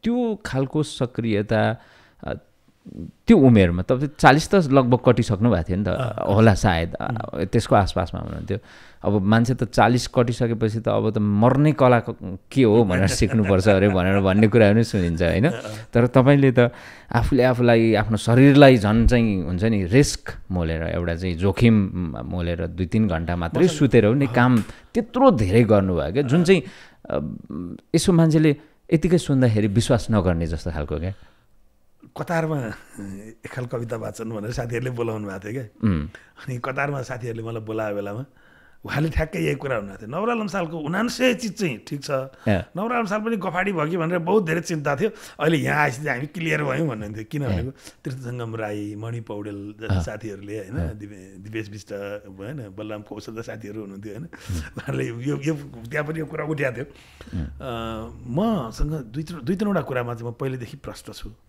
एक मसँग चरम महत्त्वाकांक्षा छैन मलाई भयङ्कर ठुलो धनी सुखी सम्पन्न भएर मोज मस्ती मजा आनन्द त्यो जिन्दगी चाहिँ सुखद हो भन्नेमा पनि छैन म बाहिरको उज्यालोलाई गाली गरेर अन्तर हृदयको उज्यालो खोज्ने भन्छ नि ढोङीहरू त्यो पनि होइन बाहिर त्यो पनि छैन र मलाई के छ भने आफ्नो अन्तर हृदयको मिसनका निम्ति चाहिँ म यसो गर्छु भन्ने कुराका प्रति चाहिँ आफैसँग हार्नु हुन्न भन्छु तपाईँ आफैले बनाए संविधान उल्लङ्घन गर्नुहुन्छ भने तपाईँ देशको संविधान कसरी पालन गर्नुहुन्छ म पढ्छु अब मजाले पढ्छु म एउटा महाकाव्य पुरा गर्छु म पढ्छु म लेख्छु म जतिसुकै अप्ठ्यारो पर्ने लेख्छु म पढ्छु म साहित्यमा केही गर्छु म लेख्छु भन्ने तपाईँको मनमा सङ्कल्प छ भने त्यो तपाईँले बनाएको संविधान हो नि त तपाईँ त्यो संविधान पुरा गर्नुपर्छ जस्तै अहिले म रेडियोपाल छोडेपछि के भनेर भनेको छु भने म अग्नि सकेर अग्निले मदन पुरस्कार सहित 6-7वटा पुरस्कार पाएपछि सबैजना मान्छेले सबैले खुसी व्यक्त गरेपछि त्यो अपूर्व खुसी हो मलाई कि पुरस्कार पाएपछि सबै मान्छेले पात्र पनि ठिक पुस्तक पनि ठिक भने वाह त्यो मेरो लागि ठुलो अवार्ड थियो नि अब अर्को अग्निका पाठकहरूका निम्ति निराश नहुने गरी कर्णको कुरा भन्दा धरा फरक थियो धराभन्दा अग्नि फरक थियो अब 3टै महाकाव्यभन्दा फरक खालको विषय चयनमा त्योभन्दा सरल भाषामा त्योभन्दा सम्प्रेष्य हुने गरी म नयाँ पुस्तक लेख्छु भन्ने अठोटका साथ मैले रेडियो छोडेपछि रेडियो जानु परेको छैन के छ त भन्ने बिहान 10 बजीसम्म सुत्दिने बेलुका 7 बजी सुतिहाल्ने अनावश्यक रूपमा घुम्ने डुल्ने गरेर समय खेर फालेर यो 5 वर्ष फालेँ भने त बर्बाद हुन्छ नि त्यो मैले मेरो संविधान के हो अब मैले 5 वर्ष अघि नै जागिर छोडेर किताब बटुलेर लेख्न पढ्न बसेपछि चौथो चाहिँ खतरै महाकाव्य लेख्नुपर्छ भन्ने छ त्यो खतरा चाहिँ कति होला मेरो क्षमता समय कन्टेन्टले काम गर्ला तर त्यो काम त मैले गर्नु पर्यो त्यस कारणले म चाहिँ आफूले बनाएको अनुशासन उल्लङ्घन नगर्ने गरी काम गर्नुपर्छ भन्छु सबैलाई सक्रियता त त्यो हिसाबले त झन् बढाएको छ अहिले पनि गरिरहेको छु अनि मलाई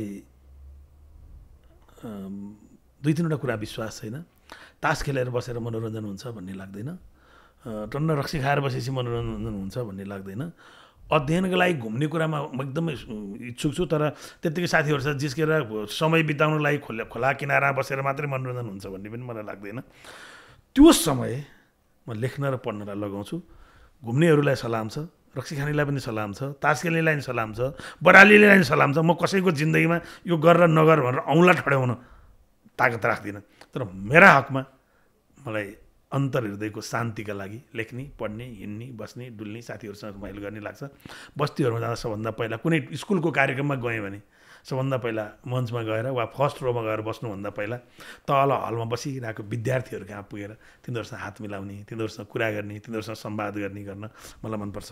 त्यहाँबाट म नयाँ पुस्ताको चिज पाउँछु। अस्ति विश्व रेडियो दिवस मनाएको थियौँ हामीले धादिङको बेनीघाट रोराङ पालिकामा। त्यहाँ विवेक थपलिया अध्यक्ष हुनुहुन्छ पालिकाको, अनि अकोर्यापको अध्यक्ष भइसक्नु भयो सुभाष खतेवडाजी, ऋषि खतेवडा एकजना भाइसँग मेरो त्यही बेला चिन्जानी भयो। अनि उहाँहरूले भन्नुभयो तपाईँ रेडियोमा यत्रो वर्ष बिताउनु भयो, रेडियोको तपाईँ हामी सबैको दाइ हो, अनि यसपालि धादिङमै गर्नला त्यहाँ जाउँ भन्नुभयो। अनि त्यसपछि चेपाङ बस्तीमा गयौँ। चेपाङ बस्तीमा अनि त्यसपछि एउटा हल रहेछ सानो, हलमा टक्क बस्यौँ।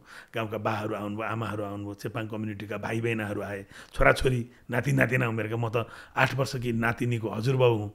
मेरो नातिनी आएर 8 वर्ष भयो, हिजोको 2 कक्षाको जाँच सकेर दङ्ग भएर अब 3मा जाने भनेपछि ऊ फुरफुर छ भनेपछि त कक्षा 3मा जान लाग्यो कि नातिनीको म हजुरबाउ। मैले त साना साना बच्चा बच्चा त नाति नातिना जस्तो लाग्छ। म तिनीहरूलाई भने आऊ तिमीहरूको उमेरका त मेरा नाति नातिना छन्, तिमीहरूलाई म सिकाउँछु भने उनीहरूसँग बसेँ, उनीहरूसँग कुरा गरेँ, गीतहरू लय हालेर सिकाएँ, लय हालेर सुनाएँ, उनीहरूसँग गफ गरेँ, बसेँ, मजाले कुरा गरेँ। अनि एकदमै धेरै उनीहरू खुसी भए, रमाए। अनि त्यहाँबाट मलाई अर्कै एक प्रकारको आनन्द, एक प्रकारको मजा चिज प्राप्त भयो, लेख्ने ऊर्जा प्राप्त भयो। म त्यसरी समय बिताउँछु। तर तपाईँले यही भन्नुभएको कुराको म अलिकति छरिएर लामो उत्तरतिर गएँ। त्यसको समस्या एउटा छ। मैले 15, 18, 20 वर्ष दिउँसो दिनभरि रेडियो नेपालमा काम गऱ्यो, बेलुका BBC नेपाली सेवामा काम गऱ्यो, रातभरि लेख्यो पढ्यो, भोलिपल्ट बिहान 9 बजे घरबाट ननिस्क्यो रेडियो नेपाल पुग्दैन, फेरि बेलुका 5 बजे भने 5 बजे हुँदैन, 5:15, 5:30, 6 बजीतिर निस्क्यो, फेरि BBC गयो, फेरि 11 बजी घर पुग्यो, फेरि त्यो रुटिन। अनि त्यो शनिबार आइतबार अथवा छुट्टीको दिन भयो भने, शुक्रबार भयो भने अनि कहाँ जानु छ रिसर्च। त्यो बेलामा सबैले मलाई चिने, मैले सबैलाई चिने। तर ओइ बजिया कहाँ छस् त यार, आइज न, तर म त्यहाँ फलाना भेटेर एक कफी खाउँ अनि छोटौँ, आइज नि तरमा एकछिन बसेर घरमा गफ गरौँ। त कहाँ छस् त, आइज, त पनि आइज न, त पनि मेरो घर आइज, म पनि तेरो घर, त्यो खालको तत्तरमा म गर्ने।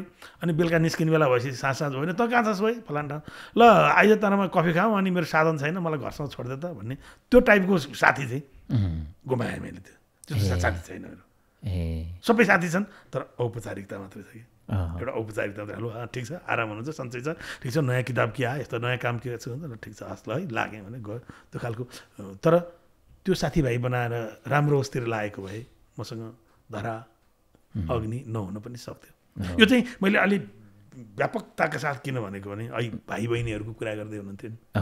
तपाईँ जीवनमा सिङ्गर हुन चाहनुहुन्छ, गायक हुन चाहनुहुन्छ, गायिका हुन चाहनुहुन्छ, दुनियाँ छोडेर गीतैमा मात्रै लागिरहनुहोस्, गीतै सुनिरहनुहोस् क्या। लेखक हुन चाहनुहुन्छ, 100वटा किताब अगाडि राख्नुहोस् र पढेर भ्याउनुहोस् क्या। म तपाईँलाई यो किताब पढ्नुहोस् भन्दिनँ, मैले डिक्टेट गरेँ, तपाईँ जानुहोस्, भेट्टाएको किताब रुचि लागेको सबै पढ्नुहोस्। तपाईँको अध्ययनको बानी, रिडिङ ह्याबिट भन्छ नि, अध्ययनको बानी बनाउनु हो नि, बेसारबाट हुने फाइदा, अदुवाबाट हुने फाइदा, निमको फाइदा, अनि घामको किरण के भने यस्तो लेखेकै चिज पढे नि पढ्नुहोस्। तर तपाईँको रिडिङ ह्याबिट बन्यो भने नि त्यो पढ्ने कुरासँग, तपाईँ पठन संस्कृतिसँग तपाईँ पढिराख्नु भयो, पढ्नु भयो र पढेको कुरा बोध गरेर पढ्न थाल्नु हो भने नि त्यो बोधले अर्को ज्ञानको ढोका खोलिदिन्छ क्या। तपाईँले जब पढ्न थाल्नुहुन्छ, जब त्यो अभिव्यक्ति कला सिक्नुहुन्छ, बुदाहरू सिक्नुहुन्छ, कुराहरू सिक्दा सिक्दै तपाईँले लेख्ने कुराको मूल पनि आफै फुट्दै आउँछ।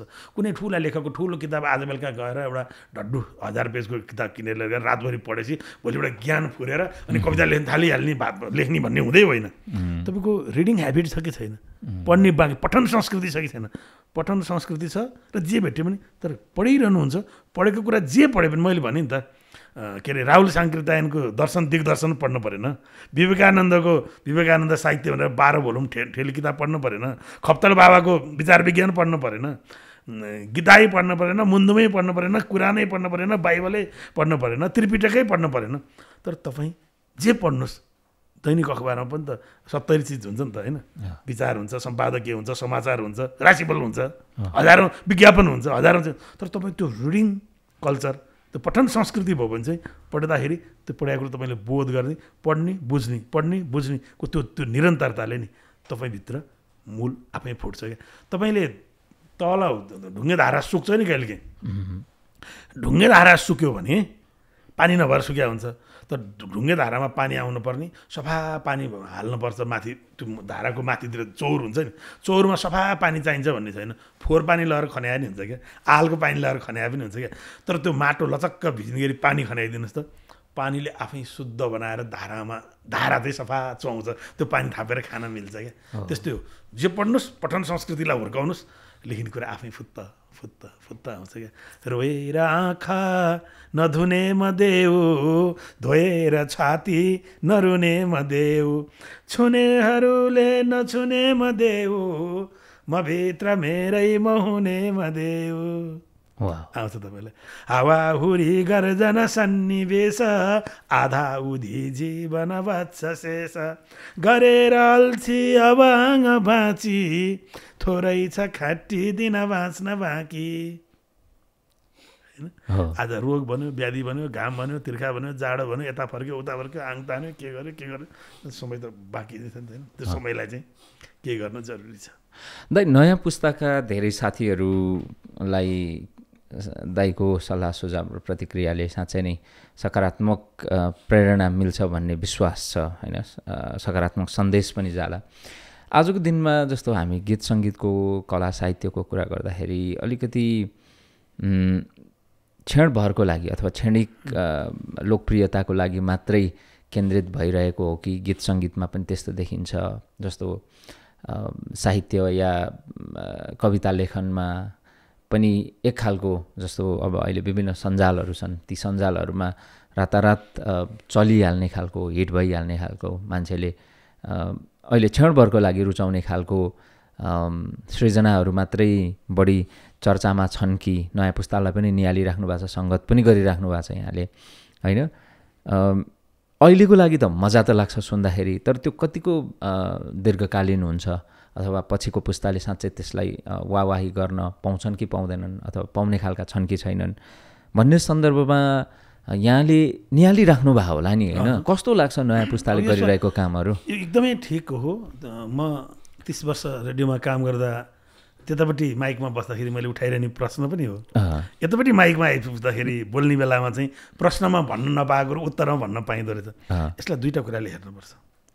एक, तपाईँ स्कुलमा 12 कक्षासम्म पढाउनु भयो, प्री स्कुल पनि छ अहिले त होइन, नर्सरी एलकेजी युकेजी भनेर 12सम्म पढाएर 15 भएर 4 वर्षको डिप्लोमा गरेर 19 भएर 20 डिप्लोमा सकेकै मान्छेको कुराहरू।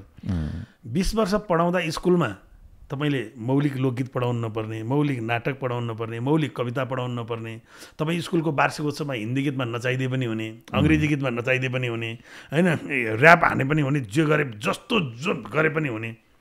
अनि 20 वर्ष पुगे भोलिपल्ट त्यो भाइले त्यही 20 वर्ष स्कुलमा सिकेर आएको कुराको गरेको कुराले उसलाई गाली गर्नु ठिक छैन। एक, यदि दोषी छ भने त्यो भाइ वा बहिनी होइन, शिक्षा पद्धति दोषी छ। एक नम्बर 2, यो देशको संस्कृति जोगाउने ठेक्का ती भाइ बहिनीहरूको हो।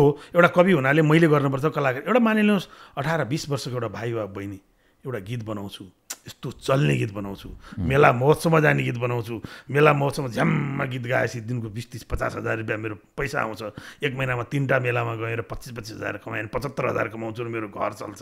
उसले कमसेकम उसले व्यावसायिक हिसाबले के अरे माथि ताप्लेजुङको माथि गाउँबाट आएको एउटा भाइले घरको बाख्रा बेचेर आमाको गहना बेचेर एउटा गीत रेकर्ड गर्यो भने नि उसले कमाउनलाई नै रेकर्ड गर्छ, संस्कृति जोगाउनलाई गर्दैन। उसले आमाको ढुङ्ग्री बेचेर यो देशको संस्कृति जोगाइदिन सक्दैन। दार्चुलाको एउटा भाइले त्यहाँको देउडा रेकर्ड गर्ने बेला यो देउडा मेरो ठिक भयो बेठिक भयो भन्दैन, म चल्छ कि चल्दैन भन्छ। म त के भन्छु भने कम्तीमा एउटा गीत चलाएर अन्ठङ सन्ठङ गाएर भने एउटा गीत चलाएर ऊ बाँचेर उसको परिवार त बचायो भन्ने। त्यस कारणले एउटा मान्छेले गाएको गीतले, एउटा मान्छेले गाएको संस्कृतिले गहिरो प्रभाव पार्छ र सांस्कृतिक विचलन आउँछ, त्यो कुरा म जान्दछु। त्यो माथिल्लो तहबाट माथिबाट यस्तो हेर्दाखेरि हेर्ने कुरा। तर उसको ठाउँमा उभिएर उसलाई प्रहार गरिनु अघि उसको हुर्काइ कहाँ थियो, उसको पढाइ कहाँ थियो, उसको जीवन शैली सञ्चालन कहाँ थियो। एउटा भाइ असाध्यै राम्रो गाउँछ मानिलिनुहोस्, अहिलेको रियालिटी सोहरूमा ऊ अब्बल भएर पनि निस्क्यो, कम्पिटिसनहरू अब्बल भएको भोलिपल्ट भोकै हुन्छ। अनि उसले राम्रो गीत गाउँदा ऊ भोकै हुन्छ भने ऊ भोकै भएर मरेर राम्रो गीत भन्दा ऊ नराम्रै गीत गाएर नि बाँचोस्, बरु ऊ बाँचोस् भन्ने चाहन्छु। रह्यो अब मौलिकता कसरी बचाउने त, मूल प्रश्न। नेपालमा ठुला सरकारी सङ्घ संस्थाहरू छन् नि त, एकाडेमीहरू छन्, सांस्कृतिक संस्थानहरू छन्, सञ्चारगृहहरू छन् होइन, मौलिक सञ्चारगृहहरू छन् होइन, सरकारी सञ्चारगृहहरू छन्, निजी स्तरका सञ्चारगृहहरू छन्, सारा चिज छन्। तपाईँको एउटा डाक्टर एउटा कोठा भाडा लिएर एउटा बिरामी जाँच्न सुरु गरेको 10 वर्षमा माथि फर्केर हेर्दा टोपी खस्ने अग्लो घर बनाएर हस्पिटल चलाउँछ। यही देशको गरिब बिरामीको पैसाले ऊ धनी हुन्छ। तर कसैले भन्दैन तैँले 10 वर्ष अघि 2 जना डाक्टर मिलेर एउटा कोठा भाडा लिएर तैँले सुरु गरेको थिइस्, यत्रो अस्पताल बनाइस्, यत्रो चिज गरिस्, यही बिरामीको पैसाले बनाइस्। तैँले अलिकति पैसा सोसल रेस्पोन्सिबिलिटी पुरा गर, तैँले अस्पतालको अलिकति पैसाले निःशुल्क बिरामीको उपचार पनि गर। तर स्वास्थ्य प्रवर्धन गर्ने खालको गीत ठिकै छ, उसलाई म माया प्रेम गीत भन्छु। स्वास्थ्य प्रवर्धन गर्ने खालको, नर्सको प्रशंसा गरेको, डाक्टरको प्रशंसा गरेको, हात धोएर खाउँ भनेको, घर सफा राखौँ भनेको, त्यो सफा बनाउने जनचेतना फैलाउने गीत गर्नुहोस्, तपाईँलाई म 2 लाख 4 लाख दिन्छु भन्न कुनै डाक्टर तयार छैन। तर त्यो डाक्टरको लागि चाहिँ त्यो एउटा कलाकार भोकै बसेर गीत गाइदिनु पर्ने। अनि हिजो चाहिँ 3 जना मिलेर एउटा स्कुल खोलेर नर्सरी खोलेको एउटा भाइ एउटा बहिनी एउटा कुनै सहरले अहिले देख्दै डर लाग्दो स्कुल र कलेज खोलिसक्यो। शिक्षाको महिमा यस्तो हुन्छ, ज्ञानको महिमा यस्तो हुन्छ भनेर शिक्षाको महिमा गाएको एउटा गीत गा भाइ, तर म तँलाई यति पैसा दिन्छु भनेर त्यो शिक्षक भन्दैन। तर त्यो शिक्षक के भन्छ, नयाँ कलाकारले चाहिँ खत्तम बनायो भन्छ। एउटा भाइले वैदेशिक रोजगारी भनेर चलाउँछ, अर्कोले के भनेर चलाउँछ, सबको अथाह बिजनेस छ। तर त्यो बिजनेससँगै जोडिएको एउटा गीत गा, एउटा भिडियो बना, म लगानी गर्छु चाहिँ नभन्ने, आफ्नो खल्तीबाट नभन्ने, आफ्नो यो समाजलाई लुट्ने, समाजलाई चोर्ने, ढाँट्ने, ठग्ने, समाजबाट कमाउने र सुख सहेलको आनन्दको जिन्दगी आफू बाँच्ने। अनि ऊ धनी भइसकेपछि उसलाई चाहिने मौलिक गीत सङ्गीत र मौलिक कविता सडकमा हिँड्दै गरेको एउटा बटुवाले कसरी दिन सक्छ। त्यस कारणले अहिले बहस चाहिँ त्यतातर्फ फर्काउनुपर्छ र अस्पतालहरूले भनौँ जनताको स्वास्थ्यको लागि, मुटुको लागि के होला, कोरोनाको लागि के होला, अनि अरू सर्ने रोग के होला, नसर्ने रोग को होला, त्यसको बारेमा एउटा अस्पतालले 10वटा गीत बनाओस् वर्षको, अनि एउटा स्कुल कलेजले 10वटा शिक्षाको गीत बनाओस्, एउटा वनसँग सम्बन्धित एनजिओ आइएनजिओहरूले वनसँग सम्बन्धित गीतहरू बनाउन्, प्रकृति संरक्षणमा काम गर्नेहरूले खोला संरक्षणको कुरा गरून्। बस त्यो खालको हिसाबले समाजमा भएको सम्पन्नतालाई सृजनामा प्रयोग गर्यो भने तपाईँको वनको विषयमा एउटा के अरे गीत त बनाउन सकियो, एउटा गीत गाउन सकियो। हो त्यो बाटोमा लागेनौँ भने हाम्रो मौलिकता त रहँदैन। त्यो तपाईँले भने प्रश्नसँग म सहमत छु र हाम्रो संवेदनशीलता पनि रहँदैन। अब यो बाटोबाट जान ढिलो भइसक्यो। मैले किन पोलिटिसियनहरू जो पनि उस्तै छन् भने किनभने अघि सुरुमा भन्दा यतातर्फ कसैको ध्यानै छैन। एउटा लेखकको चर्चित एउटा किताब, म आज फलानु किताब पढ्दैछु भनेर कुनै लेखकले भनेको स्ट्याटस देख्नुहुन्छ, तर उनको कुनै एउटा 54 कार्यकर्तासँग ठस्स जोडिएको फोटो चाहिँ फेसबुकमा टाँसेको, ट्विटरमा टाँसेको देख्नुहुन्छ तपाईँ। तर कुनै एउटा चर्चित किताब पढ्दैछु भनेर कुनै नेताले लेखेर देख्नुहुन्न क्या। त्यो अध्ययन, त्यो संवेदनशीलतातिर समाज जाँदै गएन र त्यो कलाकारले पनि, अब हिजो मैले पनि भने होला कतै, तर त्यो कलाकार एउटाले बचाएर संस्कृति बच्दैन। अलि फरक ढङ्गले हेरेको मैले। हो ट्रु दाइ। अब जुन तवरले हामीले अलिकति देशको पनि कुरा गऱ्यौँ, साहित्यको पनि कुरा गऱ्यौँ, कला संस्कृतिको पनि कुरा गऱ्यौँ, यहाँको व्यस्तताको र यहाँको करियरको पनि कुरा गऱ्यौँ। जीवनमा यहाँले पनि धेरै दुःख गर्नुभएको छ। धादिङबाट काठमाडौँ आएर शिक्षण पेसामा पनि लाग्नुभयो, त्यसपछि रेडियो नेपाल हुँदै अब अहिलेको यो यात्रासम्म आइपुग्दाखेरि आफूलाई एउटा कविको रूपमा स्थापित गर्नुभएको छ।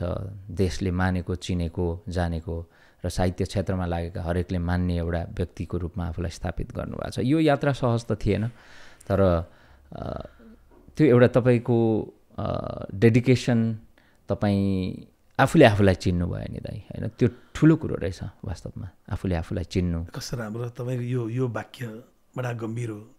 जिन्दगीको 2टा कुरा हो। मान्छेले जिन्दगीलाई समस्या देख्छन्, जिन्दगी रहस्य हो।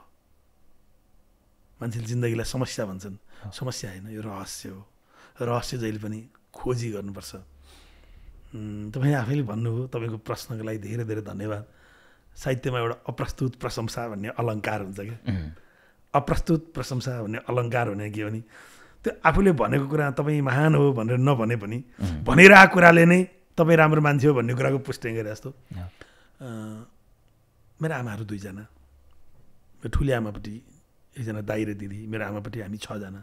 त्यो 6 जनाको सबभन्दा जेठो म सानो हुँदैमा 2टा आमाहरू 2टा अलग अलग बस्नु भएको। दाइ र दिदीलाई त मैले अलि पछि नै चिने भनौँ न। परिवारको जेठो छोरो। आमा मेलामा जाँदा, मेलामा जाँदा भाइहरू रुन्थे, अनि फुल्याउन कसै गरेर सक्दैन थिए। एउटाको मुखमा एउटा औँला हाल्देर अर्को मुखमा अर्को औँला हाल्देर औँलो चुसाएर भाइ बहिनी हुर्काएको अनुभव छ। अघि भने आरतीको कुरा गरेँ, छोरो आयुष। अनि त्यो आरती स्कुल पढ्ने नर्सरी पढ्ने बेला काठमाडौँ ल्याएर बुढी गाउँमै थिइन्। अनि आफैले कपाल कोर्देर आफैले नुहाइदिएर आफैले लुगा लगाइदिएर आफैले खानिदिएर आफैले स्कुल पुऱ्याएर कोठा ल्याएर राखेर बस भनेर छोडेर बाहिर ढोकान तालतला रेडियोमा गएर राति 11 बजी ड्युटी सकेपछि आएपछि स्टोभ बालेर, अहिले त ग्यास पनि थिएन, स्टोभ बालेर भात पकाएर एक गाँस छोरीलाई एक गाँस आफूलाई गरेको त्यो अनुभव पनि छ। र नातिनी 8 वर्ष भई डे 1 देखि मेरो छातीमा सुत्छे, मसँगै सुत्छे, मसँगै खान्छे, मसँगै हिँड्छे। एउटा गजब के छ भने घरमा मैले पानी खान लागेँ भने म पानी खाउन भने उसलाई पहिला तिर्खा लाग्छ, फेरि चुर्प खाएर मात्रै मलाई ल्याइदिन्छ होइन। म टोइलेट जान लाग्यो भने उसलाई पिसाब लागिहाल्छ, बाबा म पनि जान्छु होइन। त्यो उसले कि त्यो साथ छोड्न नचाहेको क्या होइन। अनि आज तपाईँ कहाँ आउने बेला हिजो मलाई अलिअलि सन्चो थिएन, अलिअलि रुगाखुकी थियो। लाइब्रेरीमा बसेर पढिरहेँ, तल लाइब्रेरी छ मेरो, लाइब्रेरीमा बसेर पढिरहेँ। जाडो भयो। अनि जाडो भएर बसेर मलाई एउटा राम्रो सिरकलर ओढाइदिने श्रीमतीले, चिसो भएको थियो। अनि त्यहाँ सुत्दै त्यहीँ पढियो लेखेँ। अनि छोरीको हिजोदेखि एक्जाम सकिएको त्यहाँ आएँ, म पनि त्यहीँ सुतेँ। तर ऊ आमासँग सुत्न गइनँ, लाइब्रेरीमा त्यहीँ गलैजा म त्यहीँ पढेँ, त्यहीँ सुतेँ, त्यहीँ निधाएँ म। ऊ पनि रातभरि मसँग त्यहीँ सुतेर बिहान हामी सँगै उठ्यौँ। ऊ माथि सरी अनि म अहिले आएको। त्यो खालको प्रेम। अब कल्पना गर्नुहोस्, भाइ पुस्ता हुर्काएँ, छोराछोरी पुस्ता हुर्काएँ, नातिनी पुस्ता हुर्काएँ र म आफै 54 वर्ष पुरा भएर 55मा रनिङ छु। काठमाडौँ आएको 40 वर्ष भयो। 2040 साल फागुन 7 गते काठमाडौँ आएको, म 8 कक्षा पढ्न आएको। मलाई 40 वर्ष यो राजधानीमा जुत्ता ख्याउँदाको कथा कस्तो हुन्छ थाहा छ। यो 3 पुस्ता औँलो चुसाएर आफैले हुर्काउँदा कस्तो हुन्छ त्यो पनि थाहा छ। र 30 वर्ष रेडियो नेपालमा काम गर्दा सिंहदरबार गेटबाट बिहान भित्र छिर्ने, बेलुका निस्किने गर्दा प्रधानमन्त्री कार्यालय र सञ्चार मन्त्री कार्यालयको नजिकै भएको अफिसमा दिन त्यहाँ जाँदाखेरि राज्य सत्ताको कुरा पनि थाहा छ। मैले 27 वर्ष त मधुबन भनेर घन्टा के अरे हप्ताको 1 घन्टा मधुबन साहित्य भनेर भन्दा त्यसका मयौँ भन्ने साहित्यकारहरू कसरी बोल्छन्, कसरी लेख्छन्, कति तागतले बोल्छन्, कति तागतले लेख्छन्, दम कति छ। कति किताब आफै लेख्छन् वा कति कलम बलियो भएको तर पैसा नभएका गरिबहरूलाई थोरै पैसामा लेखाएर कति साहित्यकार भएछन् त्यो पनि मलाई थाहा छ होइन। त्यस कारण त्यो सब चिज देखेपछि अब अहिले आएर तपाईँले भन्नुभएको जस्तो अहिले आएर के बोध हुन्छ भने नि, अन्तिम सत्य चाहिँ आफैभित्र भएको उज्यालो रहेछ। अन्तिम सत्य आफैभित्रको सृजना रहेछ। बाँच्ने पनि आफ्नै खालको सृजना रहेछ। मेरो जीवनको केही कालखण्ड 2, 4, 5, 7, 10 वर्ष मेरो आफन्तहरू मलाई देख्दा तर्केर हिँड्ने दिन पनि थियो। कुनै दिन कुनै घटनावश मेरो नातेदारहरू बाटो हिँड्दै गर्दा मलाई देख्यो भने ठ्याक्क आम्ने सामने भयो बोल्न पर्ला कि भनेर तर्केर हिँड्ने दिन पनि थियो। कल्पना गर्नुहुन्छ तपाईँले यति प्रेमले बालादिनमा सुनेको र आज अन्तर्वार्ता गर्दाखेरि दाइ अन्तर्वार्ता गर्न पाएँ, गौरव लाग्यो भनेको नवरा लम्साललाई नभेट्न पाए हुन्थ्यो, बिहे व्रतबन्धनमा नबोलाउन पाए हुन्थ्यो, निम्तो चाहिँ यसो घरमा पुगोस् तर यो चाहिँ नआओस् भन्न पाए पनि हुन्थ्यो भन्ने जीवन पनि चरम प्रेम तपाईँहरू जस्तो साथीहरूले गरेको चरम प्रेम त्यो माया कस्तो हुन्छ पनि बोध छ। त्यो मान्छेको चरम घृणा कति हुन्छ त्यो पनि थाहा छ। त्यस कारण यो सबै बुझिसकेपछि अहिले आएपछि चाहिँ मलाई के लाग्छ भने जीवनको अन्तिम सत्य सृजना हो। हामीभित्र एउटा उज्यालो छ र माथि कतै एउटा दिव्य उज्यालो छ। उज्यालो एउटै हो। बजारमा सलाइको बट्टा कति होलान्, एक बट्टा सलाइमा कतिवटा काँटी होलान्, कोर्न नपाउन्जेल त्यो काठै हो। जब कोरेपछि आगो निस्किने हो। समाजमा म सबतिर आगो देख्छु तर कोर्ने र कोर्न सिकाउने मान्छेहरूको अभाव छ। आगो छ, त्यो जतिवटा सलाई बाले पनि, जतिवटा सलाइको टुक्रा बाले पनि त्यो उज्यालो, त्यो आगो र हामीले भन्ने गरेको आगो एउटै हो। आगो त छरिएर बसेको हुँदो रहेछ, मान्छेभित्र पनि आगो छ। त्यो मान्छेलाई ठोस्नुपर्छ कहीँ न कहीँ र चेतना सिकाउनुपर्छ। अहिले मसिना भाइ बहिनीहरूलाई म स्कुलहरूमा जाँदा मेरो पहिलो सन्दर्भ, मेरो पहिलो दृष्टिकोण नै त्यही हुन्छ, यी मसिना भाइ बहिनीहरू छन्। जति बुझ्ला नि यिनले, म जति बुझाउन सकौँला म कति बोल्छु र। एउटा स्कुलको एउटा कलेजको कार्यक्रममा प्रमुख अतिथि भएर जाँदाखेरि म 1-8 घन्टा बोलौँला, बढी बोले 1 घन्टा बोलौँला, नभए 45-40 मिनट, 30 मिनटभन्दा बढी, 20 मिनटभन्दा बढी कति बोल्नु, मान्छेलाई कार्यक्रम लामो भइसकेको हुन्छ। त्यहाँ मेरो के हुन्छ थाहा छ, त्यो भाइ बहिनीहरूलाई सकारात्मकता सिकाउने। जिन्दगीमा सङ्घर्ष छ, जिन्दगीमा दुःख छ, अप्ठ्यारो छ, कहीँ कतै जिन्दगीमा दुःख र अप्ठ्यारो आयो भने हरेस नखाई भनेर सिकाउनु छ। आत्मदाह गर्नबाट रोक्नु छ, आत्महत्या गर्नबाट रोक्नु छ, निराशा हुनबाट रोक्नु छ र सङ्घर्ष हो जिन्दगी र जिन्दगीमा बाँच्नुपर्छ भनेर सिकाउनु छ। यति सिकाउन सक्ने नवराज लम्साल चाहिँ यो 40 वर्ष आफैले भोगेको कथाले मलाई सिकाएको। मलाई भन्लान् हेर्ने मान्छेहरूले सबैले मलाई माया गर्छन् त्यो कुनै ग्यारेन्टी छैन, मलाई सबैले माया गर्नुपर्छ त्यो ग्यारेन्टी पनि छैन, सबैले मलाई चिन्छन् त्यो पनि छैन, सबैले चिन्नुपर्छ त्यो पनि छैन। जसको गच्छे अनुसार जे लाग्छ त्यही भन्नुहोस्, सबैका प्रति मेरो प्रेम छ। तर अहिले मलाई के लाग्छ भने अहिले म र म जस्ताहरूले चाहिँ यो समाजलाई दुःखमा बाँच्न सिकाउनु छ, दुःखमा बाँच्न प्रेरित गर्नु छ। जिन्दगी रहस्य हो, खोजी गर, जिन्दगी समस्या होइन, समस्यासँग नभाग भन्नु छ। र चरम महत्त्वाकांक्षाबाट छोरो राम्रो पढ्न जान्दैन, पढाइमा उसको रुचि छैन, साइन्समा म्याथमा रुचि छैन, बाँसुरी बजाउँछ भने उसलाई बाँसुरी बजाउनै छोडिदिउँ क्या। तबला बजाउन रुचि छ भने तबला बजाउनै छोडिदिउँ, साइन्स नपढाइरहँ क्या। कानुन पढ्न मन छैन उसलाई तर उसलाई कानुनै चाहिँ नपढाउँ, साइन्स पढ्नु मन छैन साइन्स नपढाउँ, पढ्नै मन छैन छोडिदिनुहोस् क्या। राम्रो बाँसुरी बजायो भने पुग्छ क्या। यो देश बिग्रेको नपढेर होइन, सर्टिफिकेट नभएर होइन, इमान नभएर हो, कर्तव्यबोध नभएर हो, जिम्मेवारी नभएर। मैले अघि नै भने नि, तपाईँलाई चाहनु हो भने तपाईँले यतिका वर्ष काठमाडौँमा मिडियामा हुनुहुन्छ, एउटा मान्छेसँग लगातार 3 महिना कन्टिन्यू अन्तर्वार्ता गरेर दोस्ती बढाउनु भयो भने त चौथो महिना त त्यही मान्छेलाई प्रयोग गरेर तपाईँले जे पनि गर्न सक्नुहुन्छ भने किन गर्नुहुन्न? तपाईँ किन गर्नुहुन्न? तपाईँलाई के छ भने यही दुःख सुख जे बाँचौँला, म यसैमा सन्तोषसाथ बाँच्छु, सडकमा उभिँदा शिर ठाडा बनाएर उभिने विश्व लिम्बू हुन चाहन्छु भन्नुहुन्छ नि, हो त्यो चिज चाहिँ प्रत्येकलाई सिकाउन जरुरी छ। म त्यही सिकाउँदै हिँडिरहेको छु, त्यस कारणले खुसी पनि लाग्छ, रमाइलो पनि लाग्छ। अनि म भाग्यमानी पनि हो कि मैले सबै खालको अनुभव पनि गरेँ। अमेरिका गएँ, माइकै बोकेर गएँ, युरोप गएँ, माइकै बोकेर गएँ, अस्ट्रेलिया गएँ, माइकै बोकेर गएँ, एसियाका कतिपय मुलुकहरू घुमेँ, माइकै बोकेर गएँ, मनाङ मुस्ताङ र हुम्ला बाहेक 74वटा जिल्लामा माइकै बोकेर गएँ, बस्तीहरूमा गएँ। मैले सुरुको हाम्रो संवाद सुरु हुँदा भनेको थिएँ, पढ्ने भनेको किताब होइन है, पढ्ने भनेको बस्ती हो, मान्छे हो, संस्कृति हो भनेर भनेको थिएँ नि। त्यो पढ्न पनि पाइरहेको छु, त्यस कारणले मलाई सन्तोष पनि छ, आनन्द पनि छ। हेर्ने दर्शकहरूलाई, सुन्ने साथीहरूलाई अलिअलि आदर्श कुरा गरे जस्तो बोला जस्तो पनि लाग्छ होला, तर होइन। जिन्दगीको सुख आफैभित्र छ, सुख आफैले खोज्नुपर्छ। ट्रु दाइ। र यहाँले एउटा प्रसङ्ग जुन चाहिँ समाजबाट घृणित या अपहेलित त्यो हदसम्म पनि भएको जुन भन्नुभयो, मलाई चाहिँ अलिअलि थाहा छ। मैले आरतीसँग यो विषयमा अन्तर्वार्ता पनि गरेको छु। जस्तो आरती तपाईँको छोरीले अन्तर्जातीय विवाह गरिसकेपछि तपाईँलाई कति गाह्रो भयो भन्ने कुरो चाहिँ आरतीले मसँग सेयर गरेछ होइन। अब तपाईँको त्यो ठुलो छाती, ठुलो हृदयको लागि पनि नमन गर्नुपर्ने हुन्छ दाइ, किनभने छोरीको तर समाजमा कसै न कसैले त केही न केही त गर्नुपर्छ, उदात्त त हुनुपर्छ नि त होइन। के फरक पर्छ, के फरक पर्छ? अघि भने नि सलाइको उदाहरण दिएको थिएँ नि, प्रत्येक सलाइमा के छ? आगो छ। प्रत्येक मान्छेभित्र पनि आगो छ। त्यो आगो भनेको यदि ईश्वरीय सत्तालाई मान्नुहुन्छ भने त्यो प्रभु परमात्मा परम सत्ताको उज्यालो प्रत्येकको छातीमा छ। परम प्रभु परमात्माको उज्यालो सत्ता बोकेर समाजमा हिँड्ने मान्छेलाई तपाईँ तल माथि भन्नु पाउनुहुन्छ? तपाईँसँग त्यो अधिकार कहाँ छ? त्यो त हुँदै होइन। तपाईँले जुन कति समय जति त्यो गाह्रो अप्ठ्यारो भयो, अब अहिले त मान्छेहरूले त्यो सहज रूपमा लिन थाल्यो नि। तपाईँलाई पनि सबै कुरा थाहा हुनाले अब यसमा धेरै मैले भन्नु त केही छैन। जो नर्मल मान्छे हो नि, ती मान्छेहरूसँग यसो कुनै मतलब छैन। जो मान्छे पढे लेखेका छन्, जो मान्छे विद्वान भनिएका छन्, जो मान्छे परिवर्तनको ठेक्का लिएर हिँडेका छन्, जो मान्छे सडकमा ठुलो भाषण गर्छ, त्यही मान्छेहरूबाट अपमान धेरै छ। र जो मान्छे पढेकै छैन, जानेकै छैन, बुझेकै छैन, ती कसैबाट छैन। मेरो ठुलो चाहिँ जेठान, दुईजना जेठानहरू, के अरे ठुलो चाहिँ जेठानले चाहिँ पढ्नु भएको छ, जेठानी भाउजूले चाहिँ पढ्नु भएको छैन क्या। धादिङको माथि सत्यदेवीमा खनायावासमा भन्ने ठाउँ छ, माथि बस्नुहुन्छ।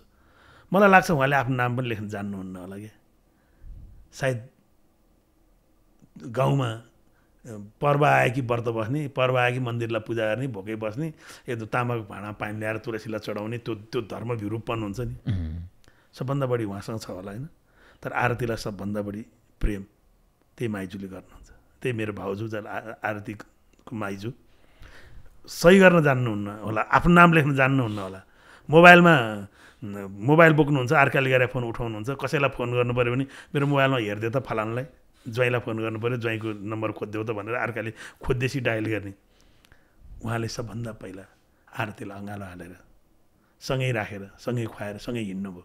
म कसरी भनौँ चेतना ज्ञान चाहिँ ठुलो भनेर, किताबी ज्ञान ठुलो भनेर कसरी भनौँ, हृदयको कुरा ठुलो हो नि त।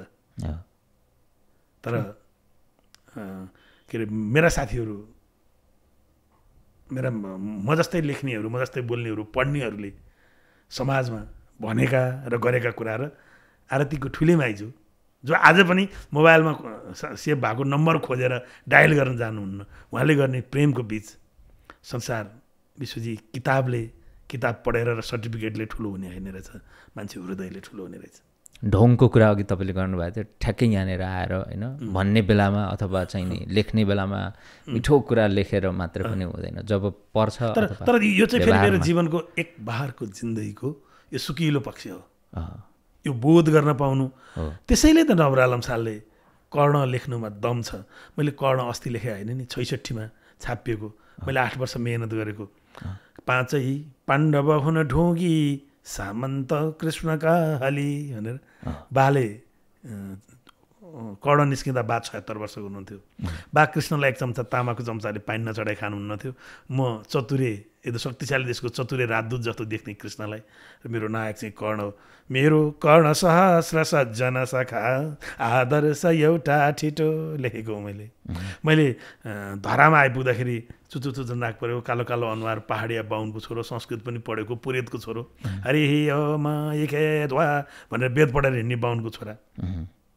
धर्म आएर सप्रेम लेखिँ त एकै देश अनेक जात धर्म राई र लिम्बू महु साँच्चै धीर धिमाल वीर बलियो कोचेर मेचे महु राज्य छैन र राजवंश भनिने त्यही राजवंशी महु गनगाई र सतार पूर्वतिरका पूर्वीय थारू महु।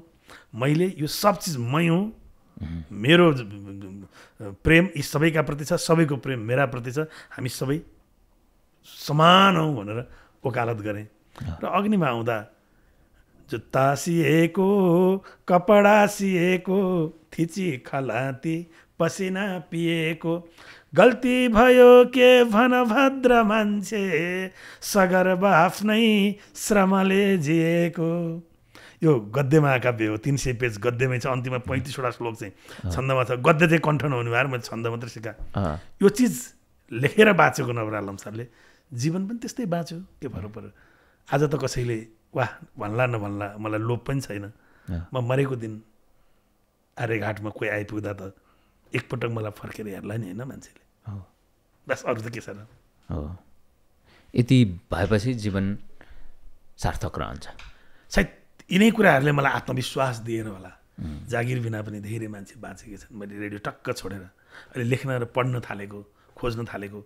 म मेरो पाठक र श्रोताहरूलाई निराश बनाउँदिनँ। निराश यस अर्थमा कि नवरा लम्साल पलायन भयो भन्ने पार्दिनँ, तर बाहिरको चङ्गुलहरूभन्दा अन्तर खोजीमा म कतै हुन्छु र म अर्को पुस्तक छिट्टै सार्वजनिक पनि गर्छु। तर यो 3टा महाकाव्यभन्दा पृथक थिममा त्यो मेरो 9 किताब हुनेछ। 3टा महाकाव्यसहित 8वटा छापिएका छन्। 9 पुस्तक हुनेछ र त्यो महाकाव्य 9 अङ्क पूर्ण अङ्क पनि हो। मेरो जीवनको एउटा शक्तिशाली पुस्तक बनाएर लिएर आउँछु निकट भविष्यमै।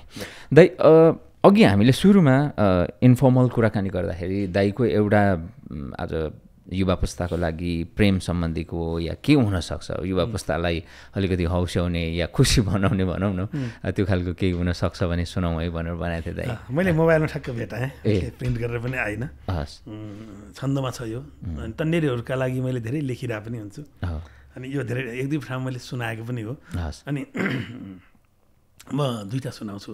एउटा युवाको सुनाउँछु, अनि एउटा चाहिँ जिन्दगी के हो भन्ने अर्को छ एउटा होइन, त्यो सुनाउँछु। यो चाहिँ युवा भन्ने छ। युवाहरूको जमघटको लागि एकजना साथीले युवाको बारेमा एउटा कविता लेख त भन्ने हो, लेखेँ।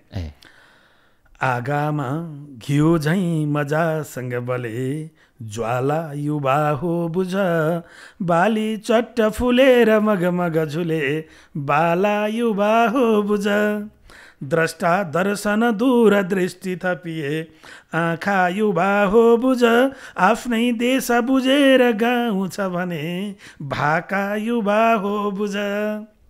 अल्छी राल सिंगानका गन गने बन्दैन कोही युवा जुम्सो जाँगर हिँड पक्क लठुवा भन्दैन कोही युवा आफै ठस ठस ठस गिच्छ थुतुनो त्यो के युवा हो भन साँच्चैका जिउँदा र कर्मठ युवा यो देश बोक्ने बन जसको छैन विचार बोल्छ ननीको नमिठो जसको छैन विचार बोल्छ ननीको जो छैन वैचारिक इच्छा शक्ति विहीन हीन मनको जो हार्छ आफैसित अर्काको रिस गर्छ जल्छ रिसमै आक्रोशको खात छ त्यस्तो लम्पटको उमेर जति होस् के त्यो युवा बन्छ र कस्तो होस् मेरो युवा भने श्रद्धा पूर्वजको गरोस् निडर होस् आफै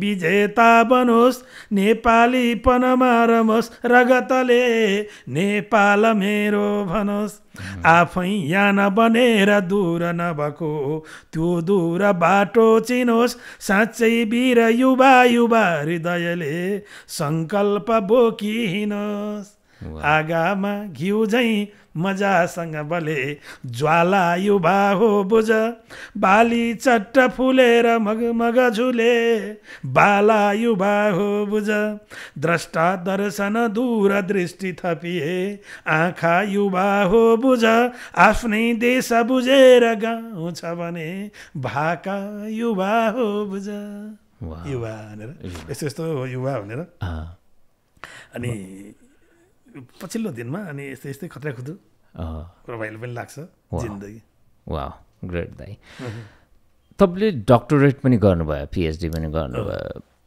के आवश्यकता महसुस गरेर गर्नुभयो दाइ यो चाहिँ मैले दुईवटा युनिभर्सिटी पढेँ संस्कृत विश्वविद्यालय पनि नेपाली के अरे त्रिभुवन विश्वविद्यालय पनि आइए पनि दुवैतिर पढेँ वाल्मिकी र आरआरमा बिए पनि दुवैतिर पढेँ अनि एमए पनि यता संस्कृतमा आचार्य पढेँ नेपालीमा एमए ट्युबाट गरेँ धेरै समय भएपछि मेरो औपचारिक पढाइ चाहिँ 50-51-52बाट सकियो अनि आम संसारमा मैले धेरै वर्ष काम गर्दा मलाई मान्छेहरूले के भन्यो भने संस्कृत पढेको यो अलिअलि पढे लेखेको शुद्धै बोल्छ शुद्ध उच्चारण गर्छ शुद्ध बोल्छ खर्र बोल्छ राम्रै छ भन्ने भयो अनि औपचारिक सीमाभित्र बाँधिएन भने पढ्नै पर्छ भन्ने भएन अनुशासन अघि नै भनेको थिएँ मैले आफूभित्र आफै अनुशासन कायम गरेन भने पनि धेरै कुरा छुट्छ अनि मलाई के लाग्यो भने पिएचडी गरौँ डाक्टर लेख्न पनि पाइयो मजा पनि भयो एक त लोभ त्यो पनि अर्को चाहिँ औपचारिक रूपमा पढ्ने एउटा बाँध त बस्यो नि त 6 महिना रिपोर्ट बुझाउनु पऱ्यो 2-3 वर्ष 4 वर्ष 5 वर्ष सक्नु पऱ्यो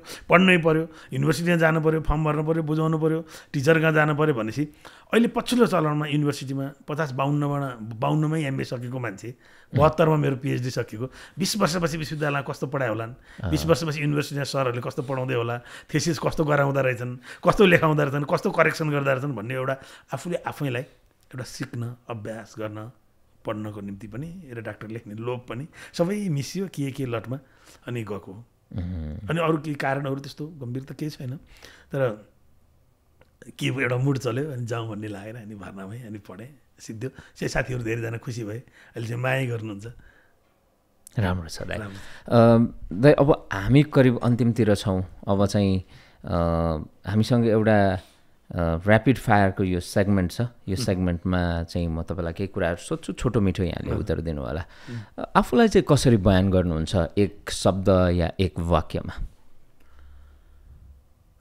प्रशस्त सम्भावना र शिल्प भएको तर आफूलाई दुःख दिनेहरूका विरुद्ध गम्भीर विद्रोह गर्न नसक्ने मान्छे हो कि जस्तो लाग्छ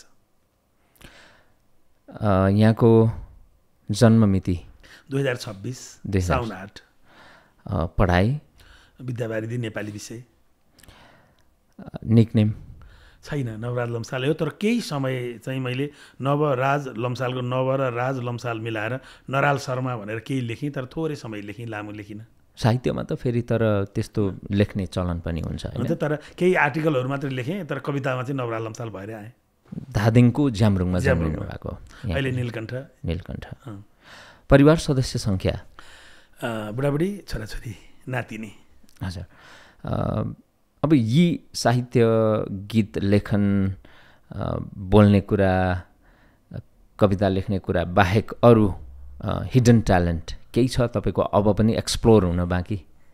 छैन मेरो। म पढ्छु, म लेख्छु, म लेख्ने पढ्ने हो। बिस्तारै म धेरै छर्रेँ। रेडियोमा काम गर्दा पनि छर्रेँ। एउटै मान्छे बिहान टक्क हरि हे ओम स्वस्ति न इन्द्रो वृद्ध श्रवाः भनेर वेद पढेर सचित आनन्द रूपाय विश्वोत्पत्त्यादि हेतवे भनेर भागवत पढेर 4-5 वर्ष धार्मिक कार्यक्रम चलाउने। बेलुका संसदले 17औं पटक पनि प्रधानमन्त्री दिन सकेन। अब प्रधानमन्त्रीको तातो कराईमा को बस्ला त? एक विश्लेषण भन्ने पनि त्यही मान्छे। 7 बजे समाचार पढ्ने पनि त्यही मान्छे। कला साहित्य सङ्गीत संस्कृति भाषा र सभ्यताको सङ्गम मधुवन यहाँहरू सबैलाई स्वागत छ भन्ने पनि एउटै। त्यो मान्छे तपाईँले संसारभरि राजनीतिक विश्लेषण र धार्मिक कार्यक्रम गर्ने एउटै मान्छे। अनि मधुबन भनेर श्रोताहरूसँग गर्ने र जनतासँग प्रधानमन्त्री भनेर स्टुडियोमा प्राइम मिनिस्टरलाई बोलाएर 2 लाइन टेलिफोन राखेर लाइभ गर्ने। यो चिज चाहिँ तपाईँले संसारको कुनै रेडियो स्टेसनमा पाउनुहुन्न। यो बहुलापन छर्रिएकोपन थियो मसँग। अहिले चाहिँ म अब बाहिर धेरै चिज खोजेँ, मै भित्र खोज्छु र लेख्छु। यहाँको कुनै फेभरेट गीत? धेरै गीत लेखेको छु। 500 जति गीत मेरो रेकर्ड भएका छन्। तर म 2टा गीत भन्छु। एउटा कुमार कान्छाले गाउनु भएको छ, आफ्नो मान्छे लगाएर मैले हिँड्ने बाटो छेक्यौ, बाटोसम्म छेक्यौ तर पाइला छेकिएन, तिमीले पनि सुनको हिमाल चढ्या देखिएन भन्ने गीत छ। आलोकश्रीको सङ्गीतमा कुमार कान्छाले गाउनु भयो। त्यसको अनि अर्को चाहिँ भक्तराज आचार्यको सङ्गीतमा सत्य स्वरूपले गाउनुभयो एउटा गीत छ, पर्ख पर्ख खोला पर्ख म पनि त जाने हो, भोलि पनि आखिर मलाई तिमीले नै लाने हो। अनि फर्स्ट अन्तरा भनेपछि पर्ख पर्ख हुरी पर्ख म पनि त चल्ने हो, चौतारीको पिपल जस्तै सँगसँगै ढल्ने हो। अनि सेकेन्ड अन्तरा भनेपछि पर्ख पर्ख आगो पर्ख म पनि त जल्ने हो, भोलि पनि तिमी र म सँगसँगै बल्ने हो। यो गीत यो 2टा गीत अत्यधिक मनपर्छ। तपाईँको विचारमा प्रेम के हो? त्याग हो, समर्पण हो।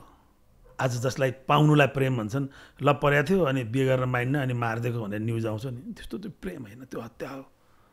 तपाईँले साँच्चै कसैलाई प्रेम गर्नुहुन्छ भने उसले थाहा नपाओस्, तपाईँ उसलाई पूजा गरिरहनुहोस्। तिमी जुन हो आकाशमै बस, जगमगाउने तारा छोडी भुइँमा नजर, तिमीलाई सुहाउन्न मेरो संसार। तिमी खुल्ला सागर हौ, मनमा कहाँ कैद गरौँ, तिमी खुल्ला सागर हौ, मनमा कहाँ कैद गरौँ। आफ्नै गीत बिर्सेँ, रामकृष्ण ढकालले गाउनु, तिमी खुल्ला सागर हौ, मनमा कहाँ कैद गरौँ। अनि त होइन, तिमी खुल्ला सागर हौ, मैले बिर्सेँ अहिले सम्झिन्छु। तिमी हिरा मोती हो, भो कौडीमा नछार, तिमीलाई सुहाउन्न मेरो संसार। प्रेम चाहिँ त्यस्तो हो जस्तो लाग्छ मलाई। त्याग। तर यहाँ त पाएन भने त तिमी खुल्ला सागर हौ, लाग्दो होला अझै बढौँ, मनमा सानो तलाउ छ, सागर कहाँ कैद गरौँ। तिमी हिरा मोती हो, भो चाँदीमा नछार, तिमीलाई सुहाउन्न मेरो संसार। वाउ, ग्रेट दाइ। प्रेम त्यो हो। जीवनको बारेमा त कुरा पनि भइसक्यो। तपाईँको कुनै त्यस्तो नराम्रो बानी आफैलाई लाग्ने त्यस्तो? मैले अघि भने, मलाई थाहा छ यो मान्छेले मलाई गलत गरिरहेछ, मलाई थाहा छ यो मान्छेले मलाई चिट गरिरहेछ, मलाई थाहा छ यो मान्छेले मलाई घृणा गरिरहेछ। तर पनि त्यो घृणाको बदला म घृणा गर्न सक्दिनँ। मलाई गाली गर्ने मान्छेलाई पनि भेट्दा म बोलाउँछु, नमस्कार गर्छु, प्रेम गर्छु, सत्कार गर्छु, सम्मान गर्छु र घर फर्कन्छु। र कहिल्यै काहीँ पछुतो लाग्छ, जीवनभर यसले मलाई खेदिरह्यो, तर यसलाई आज मैले 10 औँला जोडेर नमस्कार किन गरेँ होला भन्ने लाग्छ। अनि फेरि भोलिपल्ट भेट भयो भने फेरि नमस्कार गर्छु। यो मेरो सबभन्दा ठुलो कमजोरी हो। रेडियोमा मैले 30 वर्ष बिताउँदा धेरै साथीहरूले मलाई धेरै दुःख दिए।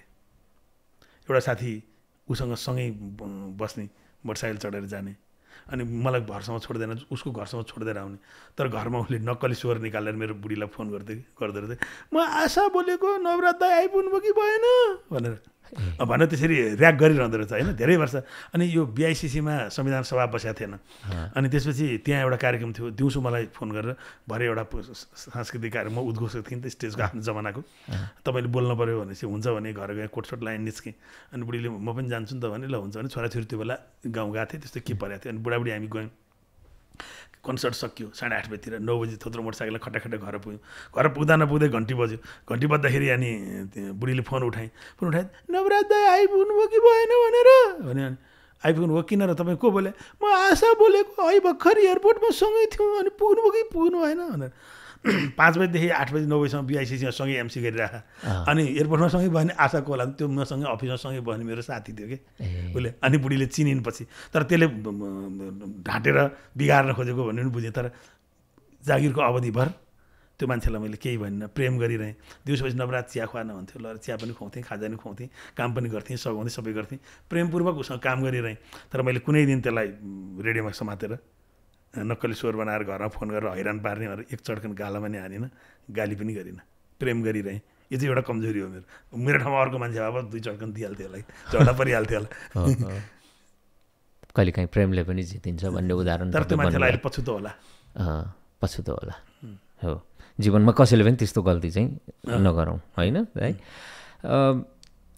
यहाँलाई मनपर्ने कवि नेपालमा कवि मलाई देवकोटा मनपर्छ लक्ष्मीप्रसाद देवकोटाजी देवकोटा त्यो भावुकतावश होइन कि देवकोटाको चिन्तन र प्रयोग साहित्यमा गद्य कवितामा पनि गद्यमा प्रमिथस महाकाव्य पद्यमा शाकुन्तल महाकाव्य गीति लयमा मुनामदन गद्य पद्य र गीत तीनवटै विधामा सशक्त हाम्रो पूर्वीय मिथकमा शाकुन्तल ग्रिक मिथकमा प्रमिथस दक्षिण एसियाको मिथकमा सन्दर्भ हालेर महाराणा प्रताप सो त्यो अनि त्यसपछि सनेट 14 हरफी कविता सनेट बापु होइन अदर सनेट्स भनेर सनेट त्यो विषयको विविधता लेख्ने शिल्पको विविधता र चिन्तनको विविधताको हिसाबले पनि मलाई देवकोटा मन परेको हुन्छ दाइ धेरै धन्यवाद छ आइदिनु भयो साह्रै खुसी लाग्यो र जाने बेलामा चाहिँ रमाइलो कथा मिठो गीत यो हो कार्यक्रम सुर सङ्गम प्रिय विश्व वर्षौँपछि तिमीलाई आज भेट्दा पनि तिमीमा उही रूप उही रङ र उही स्वभाव बाँकी रहेछ विश्व तर तिम्रो हृदय पगाल्न सकिन ढुङ्गा जस्तो हृदय बोकेर तिमी बाँचिरहेको छौ तर मैले तिम्रो दैलामा बोकेर उभिएको मेरो गुलाब सुकिसक्यो तर पनि मेरो प्रेम सुकेको छैन विश्व यसरी पढ्थ्यो मधुबन चाहिँ दिउँसो आउँथ्यो होइन दाइ बिहान 10 बजी आउँथ्यो त्यसलाई दोहोऱ्याएर राति 10 बजी पनि धेरै समयपछि बजायौँ हामीले हो त्यो त अति नै तपाईँको रेडियोको करियरको सबैभन्दा हिट कार्यक्रम त मधुबन सुर सङ्गम थियो पोलिटिकल्ली चाहिँ अब जनतासँग प्रधानमन्त्री पनि चल्यो तर मलाई तैँले रेडियोमा समाचार पढिस् घटना विचार चलाइस् बिहान परिवेश चलाइस् भन्दैन त्यही मधुबन त्यही सुर सङ्गम भन्छन् मान्छेहरूले कि ठाउँ ठाउँको लाइभहरू सुन्ने कुरा गर्छन् दाइ धेरै धन्यवाद छ एकदम धन्यवाद आज एकदमै खुलेर अन्तरङ्ग लामो संवाद गऱ्यौँ एकजना सृजनशील सञ्चारकर्मीसँग यसरी छलफल गर्न पायौँ खुसी लाग्यो यो माया यो प्रेम यो सद्भाव सुरक्षित रहोस् धन्यवाद र जाने बेलामा दाइलाई चाहिँ हाम्रो यो स्पोन्सर इसी स्टोर अनामनगरको तर्फबाट रेकीको एउटा यो आइफोनको कभर यहाँको लागि दाइ थ्याङ्क यू सो मच धेरै धेरै धन्यवाद छ यो चाहिँ के अरे अब तपाईँले दिनुभयो उपहार म घरमै लगेर यसलाई मेरो ऱ्याकमा सुरक्षित राख्छु होइन अनि यो रहिरहनेछ तर यो नरहने सम्भावना किन छ भने नि राम्रो चिज देख्यो भने छोरो चाहिँ त्यो राम्रो चिज सुरक्षित रहिरहोस् चलाउनु हुन्न भन्ने ठान्दछ छोरो चाहिँ छोरी आरती चाहिँ कुनै राम्रो पेन राम्रो डायरी राम्रो चिज भेट्यो भने र त्यहाँबाट अनि राम्रो चिटिक्क परेको किताब हुन्छ नि भर्खर लेटेस्ट आएको भेट्यो भने घरबाट हराउने सम्भावना हुन्छ त्यो हरायो भने चोर्ने मान्छे एउटा मात्रै निर्विवाद त्यो आरती हुनेछ यो लहर मैले टेबलमा राखेँ तपाईँले अर्को दिन आरतीको हातमा भेट्नुभयो भने चाहिँ त्यो आरतीले बाबाबाट ल्याइछ भने बुझ्नु होला thank you very much no worries भाइ थ्याङ्क यू